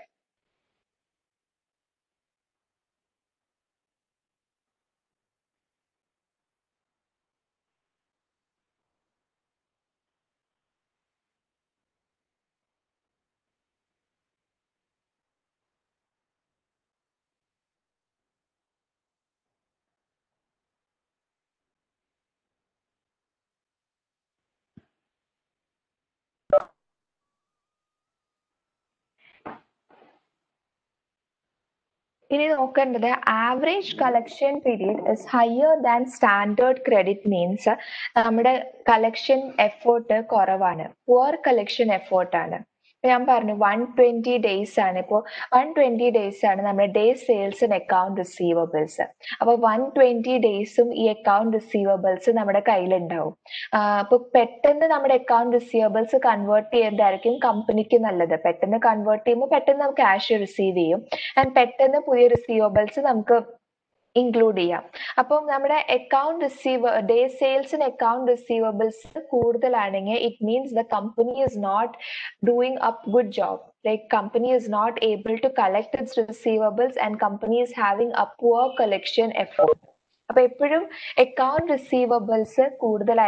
റിസീവബിൾസിന്റെ ഡേയ്സ് കുറവായിരിക്കണം. ഇപ്പൊ ഇൻവെന്ററിയിലും ഞാൻ പറഞ്ഞു ഇൻവെന്ററിയിലും ഡേ സെയിൽസ് കുറവാണ്ടായിരിക്കും കമ്പനിക്ക് നല്ലത്. അപ്പൊ അതുപോലെ അക്കൗണ്ട് റിസീവബിൾസിനും ഡേ സെയിൽസ് കുറയുന്നതായിരിക്കും നല്ലത്. ഡേയ്സ് കുറയുന്നതായിരിക്കും അക്കൗണ്ട് റിസീവബിൾസിനും നല്ലത്. ഇതാണ് അക്കൗണ്ട് റിസീവബിൾസ്. ഇപ്പൊ അക്കൗണ്ട് റിസീവബിൾ റേഷ്യോ വെച്ച് നോക്കുവാണെങ്കിൽ റേഷ്യോ കൂടുതലായിരിക്കും നല്ലത്. പക്ഷെ day sales in account receivables law ആയിട്ട് ഇരിക്കുന്നതായിരിക്കും കമ്പനിക്ക് എപ്പോഴും നല്ലത്. അപ്പൊ ഇതാണ് day sales in account receivables. ഇത് മനസ്സിലായോ? ഇതിലെ ഐറ്റംസ് നിങ്ങൾക്ക് മനസ്സിലായോ? എന്തെങ്കിലും ഡൗട്ട് ഉണ്ടെങ്കിൽ നിങ്ങൾക്ക് ചോദിക്കാം.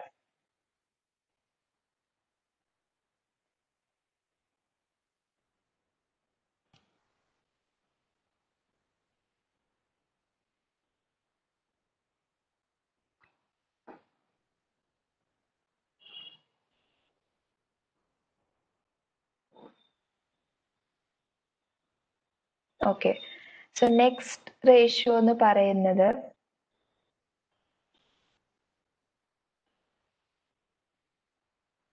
Accounts payable turn over ratio. Accounts payable turn over, payable എന്താ? നമ്മുടെ കമ്പനിക്ക് റിസീവ് ചെയ്യാനുള്ളതാണ്. നമ്മുടെ കമ്പനിക്ക് പേ ചെയ്യാനുള്ളതാണ് പേയബിൾസ്. ഇപ്പൊ ക്രെഡിറ്റേഴ്സ് ഇൻവെന്ററി പർച്ചേസ് ചെയ്യുന്നത് ക്രെഡിറ്റിനായിരിക്കും. അപ്പൊ ക്രെഡിറ്റേഴ്സിന് നമുക്ക് പേയബിൾ ആയിട്ടുള്ള എമൗണ്ട് ആയിരിക്കും accounts payable.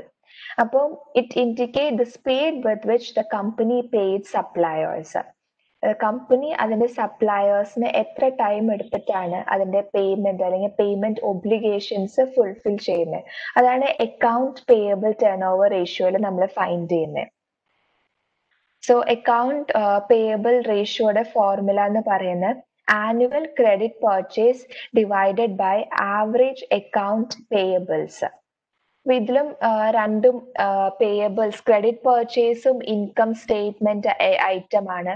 Average account payables എന്ന് പറയുന്നത് ബാലൻസ് ഷീറ്റ് ഐറ്റം ആണ്. അപ്പൊ അതുകൊണ്ട് ബാലൻസ് ഷീറ്റ് ഐറ്റം ആയതുകൊണ്ട് നമ്മൾ ആവറേജസ് ആയിരിക്കും എപ്പോഴും എടുക്കുന്നത്. അപ്പൊ ആവറേജ് അക്കൗണ്ട് പേയബിൾ എന്ന് പറയുന്നത് beginning account payable plus ending account payable divided by 2. ഈ രണ്ടും നിങ്ങൾ നോട്ട് ചെയ്ത് വെക്കാം. അതുപോലെ ക്രെഡിറ്റ് പർച്ചേസും ഉണ്ടാവും, ക്യാഷ് പർച്ചേസും ഉണ്ടാവും. ഇതിൽ ക്രെഡിറ്റ് പർച്ചേസ് ആണ് നമ്മൾ കൺസിഡർ ചെയ്യുന്നത്. ക്യാഷ് പർച്ചേസ് ഫൈൻഡ് ചെയ്യേണ്ട ആവശ്യമില്ല. ചില കേസിൽ നമുക്ക് ക്രെഡിറ്റ് പർച്ചേസ് തന്നിട്ട് ക്യാഷ് പർച്ചേസ് തന്നിട്ടുണ്ടാവും, ടോട്ടൽ പർച്ചേസ് തന്നിട്ടുണ്ടാവും. അതിൽ നിന്ന് ക്രെഡിറ്റ് പർച്ചേസ് ഫൈൻഡ് ചെയ്യാൻ പറയും. അപ്പോൾ total purchase minus cash purchase ചെയ്യുമ്പോൾ ക്രെഡിറ്റ് പർച്ചേസ് ചെയ്യും. അതിന്റെ ക്വസ്റ്റ്യൻസ് നമുക്ക് നോക്കാം. ഇപ്പൊ ഇത് നോട്ട് ചെയ്ത് വെക്കാം. ഈ രണ്ട് ഫോർമുലാസ് നിങ്ങൾ നോട്ട് ചെയ്ത് വെക്കുക.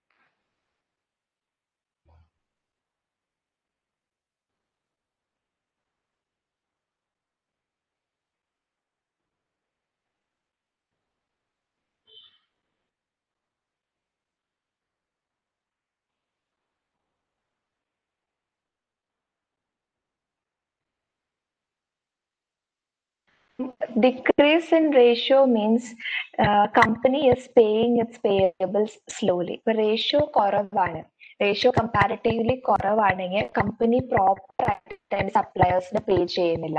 അപ്പൊ പ്രോപ്പർ ആയിട്ട് പേ ചെയ്യാത്തതിന്റെ റീസൺ എന്ന് പറയുന്നത് ലിക്വിഡിറ്റി പ്രോബ്ലം കാരണമായിരിക്കും പ്രോപ്പർ ആയിട്ട് പേ ചെയ്യാത്തത്. ലിക്വിഡിറ്റി മീൻസ് കമ്പനിക്ക് അതിന്റെ അസെറ്റ്സ് കൺവേർട്ട് ചെയ്യാൻ പറ്റുന്നില്ല. കറന്റ് അസെറ്റ്സ് കൺവേർട്ട് ചെയ്തിട്ട് വേണം അതിന്റെ പേയബിൾസ് നടത്താനായിട്ട്. അപ്പൊ പ്രോപ്പർ ആയിട്ട് ലിക്വിഡിറ്റി നടക്കുന്നില്ല, പ്രോപ്പർ ആയിട്ട് കൺവേർഷൻ നടക്കുന്നില്ല. കൺവേർഷൻ നടക്കാത്തതുകൊണ്ട് പ്രോപ്പർ ആയിട്ട് കമ്പനിക്ക് പേ ചെയ്യാൻ പറ്റുന്നില്ല. അപ്പോൾ ഡിക്രീസ് റേഷ്യോ എപ്പോഴും ലോവർ ആണെങ്കിൽ, നമ്മുടെ account payable turn over ratio lower ആണെങ്കിൽ, it means the company is paying slowly as well as company is having a liquidity problem. So accounts payable ratios എപ്പോഴും ഹയർ ആയിട്ട് ഇരിക്കുന്നതായിരിക്കും കമ്പനിക്ക് നല്ലത്. Inventory turn over റേഷ്യോസും account receivable റേഷ്യോസും account payable റേഷ്യോസിലൊക്കെ higher ratios ആയിരിക്കും എപ്പോഴും company, ഒരു efficient കമ്പനിക്ക് എപ്പോഴും higher ratios ഉണ്ടാവുന്നത്. അപ്പോൾ എഫിഷ്യൻസി ഫൈൻഡ് ചെയ്യാൻ പറഞ്ഞ, എഫിഷ്യന്റ് ആണോ അല്ലയോ എന്ന് ഫൈൻഡ് ചെയ്യാൻ പറഞ്ഞ നമ്മൾ നോക്കേണ്ടത് account ratio, account payable proper ആയിട്ടാണ് നടക്കുന്നത്. അപ്പോൾ അക്കൗണ്ട് പേയബിൾ റേഷ്യോ പ്രോപ്പർ ആണോ ഹയർ ആണോ നോക്കണം. Inventory turn over ratios higher ആണോ നോക്കണം. Account receivable turn over ratio higher ആണ് നോക്കണം. ഈ മൂന്ന് റേഷ്യോസും ഹയർ ആണെങ്കിൽ we can know that the company is running efficiently. കമ്പനിയുടെ മാനേജ്മെന്റ് എഫിഷ്യന്റ് ആയിട്ട് നടക്കുന്ന, മാനേജ്മെന്റ് പ്രോപ്പർ ആയിട്ടാണ് ഫംഗ്ഷൻ ചെയ്യുന്നത്. അപ്പൊ ചില ക്വസ്റ്റ്യനിൽ നമ്മളോട് ചോദിക്കും കമ്പനി എഫിഷ്യന്റ് ആണോ അല്ലയോ എന്ന് ഫൈൻഡ് ചെയ്യാൻ പറയുമ്പോൾ ഈ മൂന്ന് റേഷ്യോസ് നമ്മൾ കൺസിഡർ ചെയ്യണം. ഇനി അതുപോലെ അക്കൗണ്ട് പേയബിൾ റേഷ്യോസിന്റെ കൂടെ ഉള്ളതാണ് day purchases in account payables. Day purchases in account payables നമ്മൾ ക്യാഷ് സൈക്കിളിൽ യൂസ് ചെയ്യുന്നുണ്ട്. So it is the average number of days company takes to pay it's suppliers അല്ലെങ്കിൽ പേ ഇറ്റ്സ് ഒബ്ലിഗേഷൻസ്. അതിന്റെ ഒബ്ലിഗേഷൻസ് പേ ചെയ്യാനായിട്ട് എത്ര days company എടുക്കുന്നുണ്ട്, അതാണ് day purchases in account payable means. അപ്പം day purchases in account payable equal 365 divided by account payable ratio. ഇതാണ് day purchases in account പേയബിളിന്റെ formula. 365 divided by account payable ratio. Second formula എന്ന് പറയുന്നത് average payables divided by credit purchase percentage, credit purchase divided by 365. ഈ formula not ചെയ്യുക. രണ്ട് formula നിങ്ങൾ not ചെയ്ത് വെക്കുക.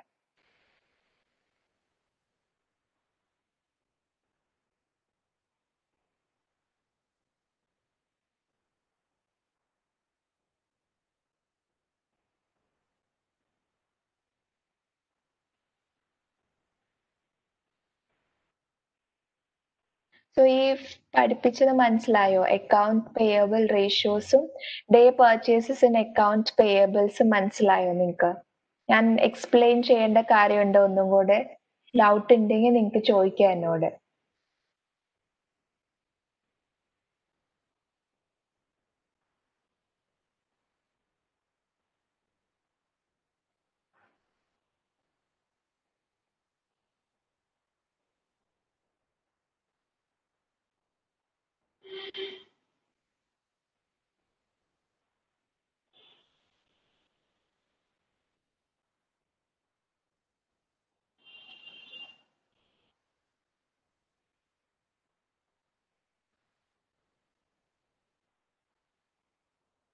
Okay, so 3 type of ratios ആണ് main ആയിട്ടും ആക്ടിവിറ്റി റേഷ്യോസിലുള്ളത്.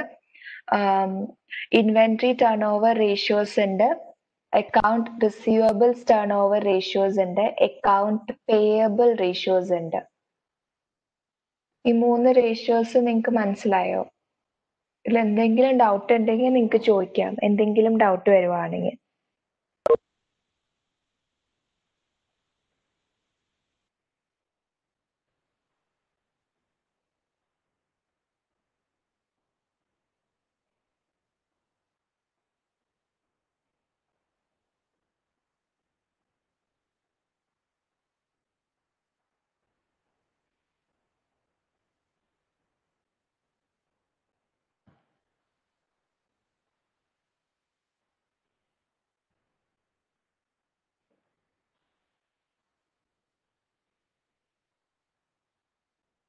ഓക്കെ, സോ ഈ 3 റേഷ്യോസ് ആണ് ഞാൻ ഇന്ന് പഠിപ്പിക്കുന്നത്.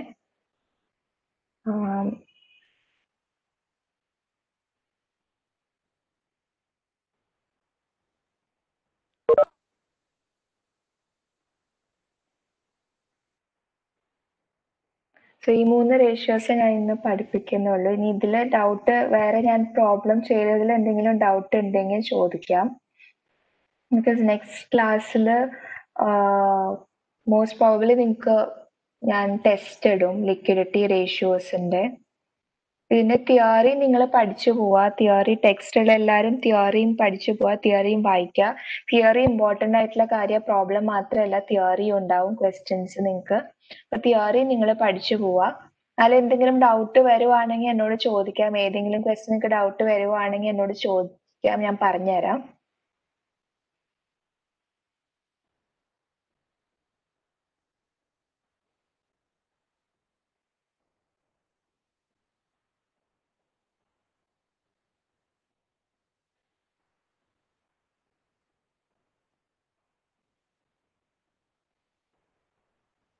ഓക്കെ, സോ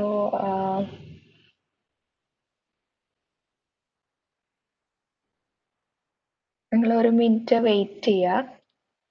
നെക്സ്റ്റ് ഞാൻ പറയാം, ഒരു മിനിറ്റ് വെയിറ്റ് ചെയ്യാതെ.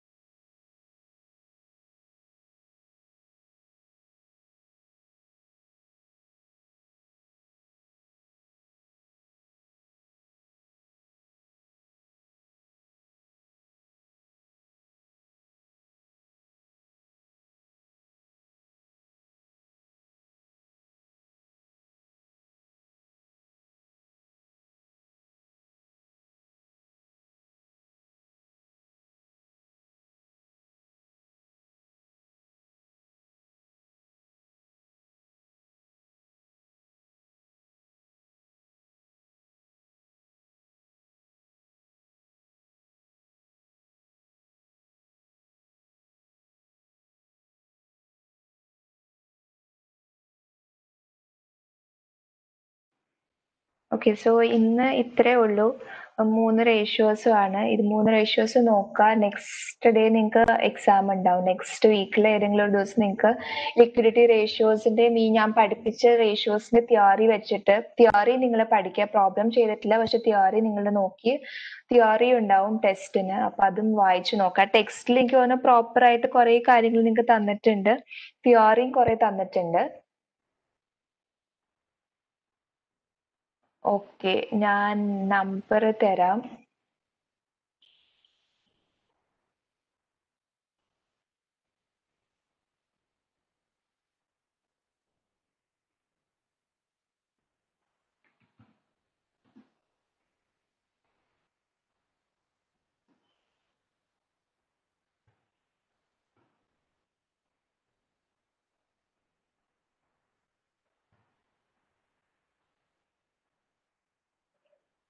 ഓക്കെ, ഞാൻ നമ്പർ ഇട്ടിട്ടുണ്ട് ചാറ്റില്. അപ്പൊ എന്തെങ്കിലും ഡൗട്ട് ഉണ്ടെങ്കിൽ നിങ്ങൾക്ക് എന്നെ വിളിച്ചു ചോദിക്കാം. ഏതെങ്കിലും പ്രോബ്ലം, ഇപ്പൊ സോഫ്റ്റ്വെയർ പ്രോബ്ലം ചെയ്തിട്ട് നിങ്ങൾക്ക് എന്തെങ്കിലും ഡൗട്ട് വരുവാണെങ്കിൽ അത് നിങ്ങൾക്ക് എന്നെ വിളിച്ച് ചോദിക്കാം, ഞാൻ പറഞ്ഞുതരാം. ടെക്സ്റ്റ് പ്രോപ്പർ ആയിട്ട് വായിക്കും. ഇപ്പൊ ഞാൻ ഇതില് നോട്ട്സ് തരുന്നുണ്ടെങ്കിലും ഇതിൽ ഞാൻ ജസ്റ്റ് കുറച്ച് കാര്യങ്ങൾ മാത്രമേ എക്സ്പ്ലെയിൻ ചെയ്യുന്നുള്ളൂ. അതിന്റെ ഡെഫിനിഷൻസും ഫോർമുലയും മാത്രമേ ഞാൻ തന്നിട്ടുള്ളൂ. ടെക്സ്റ്റില് പ്രോപ്പർ ആയിട്ട് കുറച്ചുകൂടി കാര്യങ്ങളുണ്ട്, ലിമിറ്റേഷൻസ് വരുന്നുണ്ട്, ചിലതില് അഡ്വാൻറ്റേജ് ലിമിറ്റേഷൻ ഒക്കെ കൊടുത്തിട്ടുണ്ട്. അപ്പൊ അതൊക്കെ പഠിക്കാം. ടെക്സ്റ്റ് നിങ്ങൾ സ്കിപ്പ് ചെയ്യരുത്. ഈ സ്ലൈഡ്സ് നോക്കി മാത്രം പോരാ, ഞാൻ തന്ന ക്വസ്റ്റ്യൻസ് മാത്രം പോരാ, എക്സ്ട്രാ ക്വസ്റ്റ്യൻസ് നിങ്ങൾ പ്രാക്ടീസ് ചെയ്യുക. സോഫ്റ്റ്വെയർ നിങ്ങൾ പ്രാക്ടീസ് ചെയ്യുന്ന ഹോക്കിന്റെ അല്ലേ പ്രാക്ടീസ് ചെയ്യുന്ന സോഫ്റ്റ്വെയർ? ഓക്കെ, അപ്പൊ ഹോക്കിന്റെ ക്വസ്റ്റ്യൻസ് നിങ്ങൾ പ്രാക്ടീസ് ചെയ്യുക. പ്രാക്ടീസ് ചെയ്തിട്ട് എന്തെങ്കിലും ഡൗട്ട് വരുവാണെങ്കിൽ ഇപ്പൊ ഞാൻ തന്ന നമ്പറിൽ വിളിച്ചാൽ മതി, അല്ലെങ്കിൽ വാട്സാപ്പ് ചെയ്താൽ മതി. ഞാൻ അതിന്റെ സോൾവ് ചെയ്തിട്ട് നിങ്ങൾക്ക് തരാം. പിന്നെ ഇത്രയേ ഉള്ളൂ. ഇന്ന് പഠിപ്പിച്ചെല്ലാം മനസ്സിലായെന്ന് എനിക്ക് തോന്നുന്നു. ഇനി എന്തെങ്കിലും ഡൗട്ട് ഉണ്ടെങ്കിൽ ചോദിക്കുക. സോ ഇനി ഞാൻ വൈൻഡ് അപ്പ് ചെയ്യുവാണ്.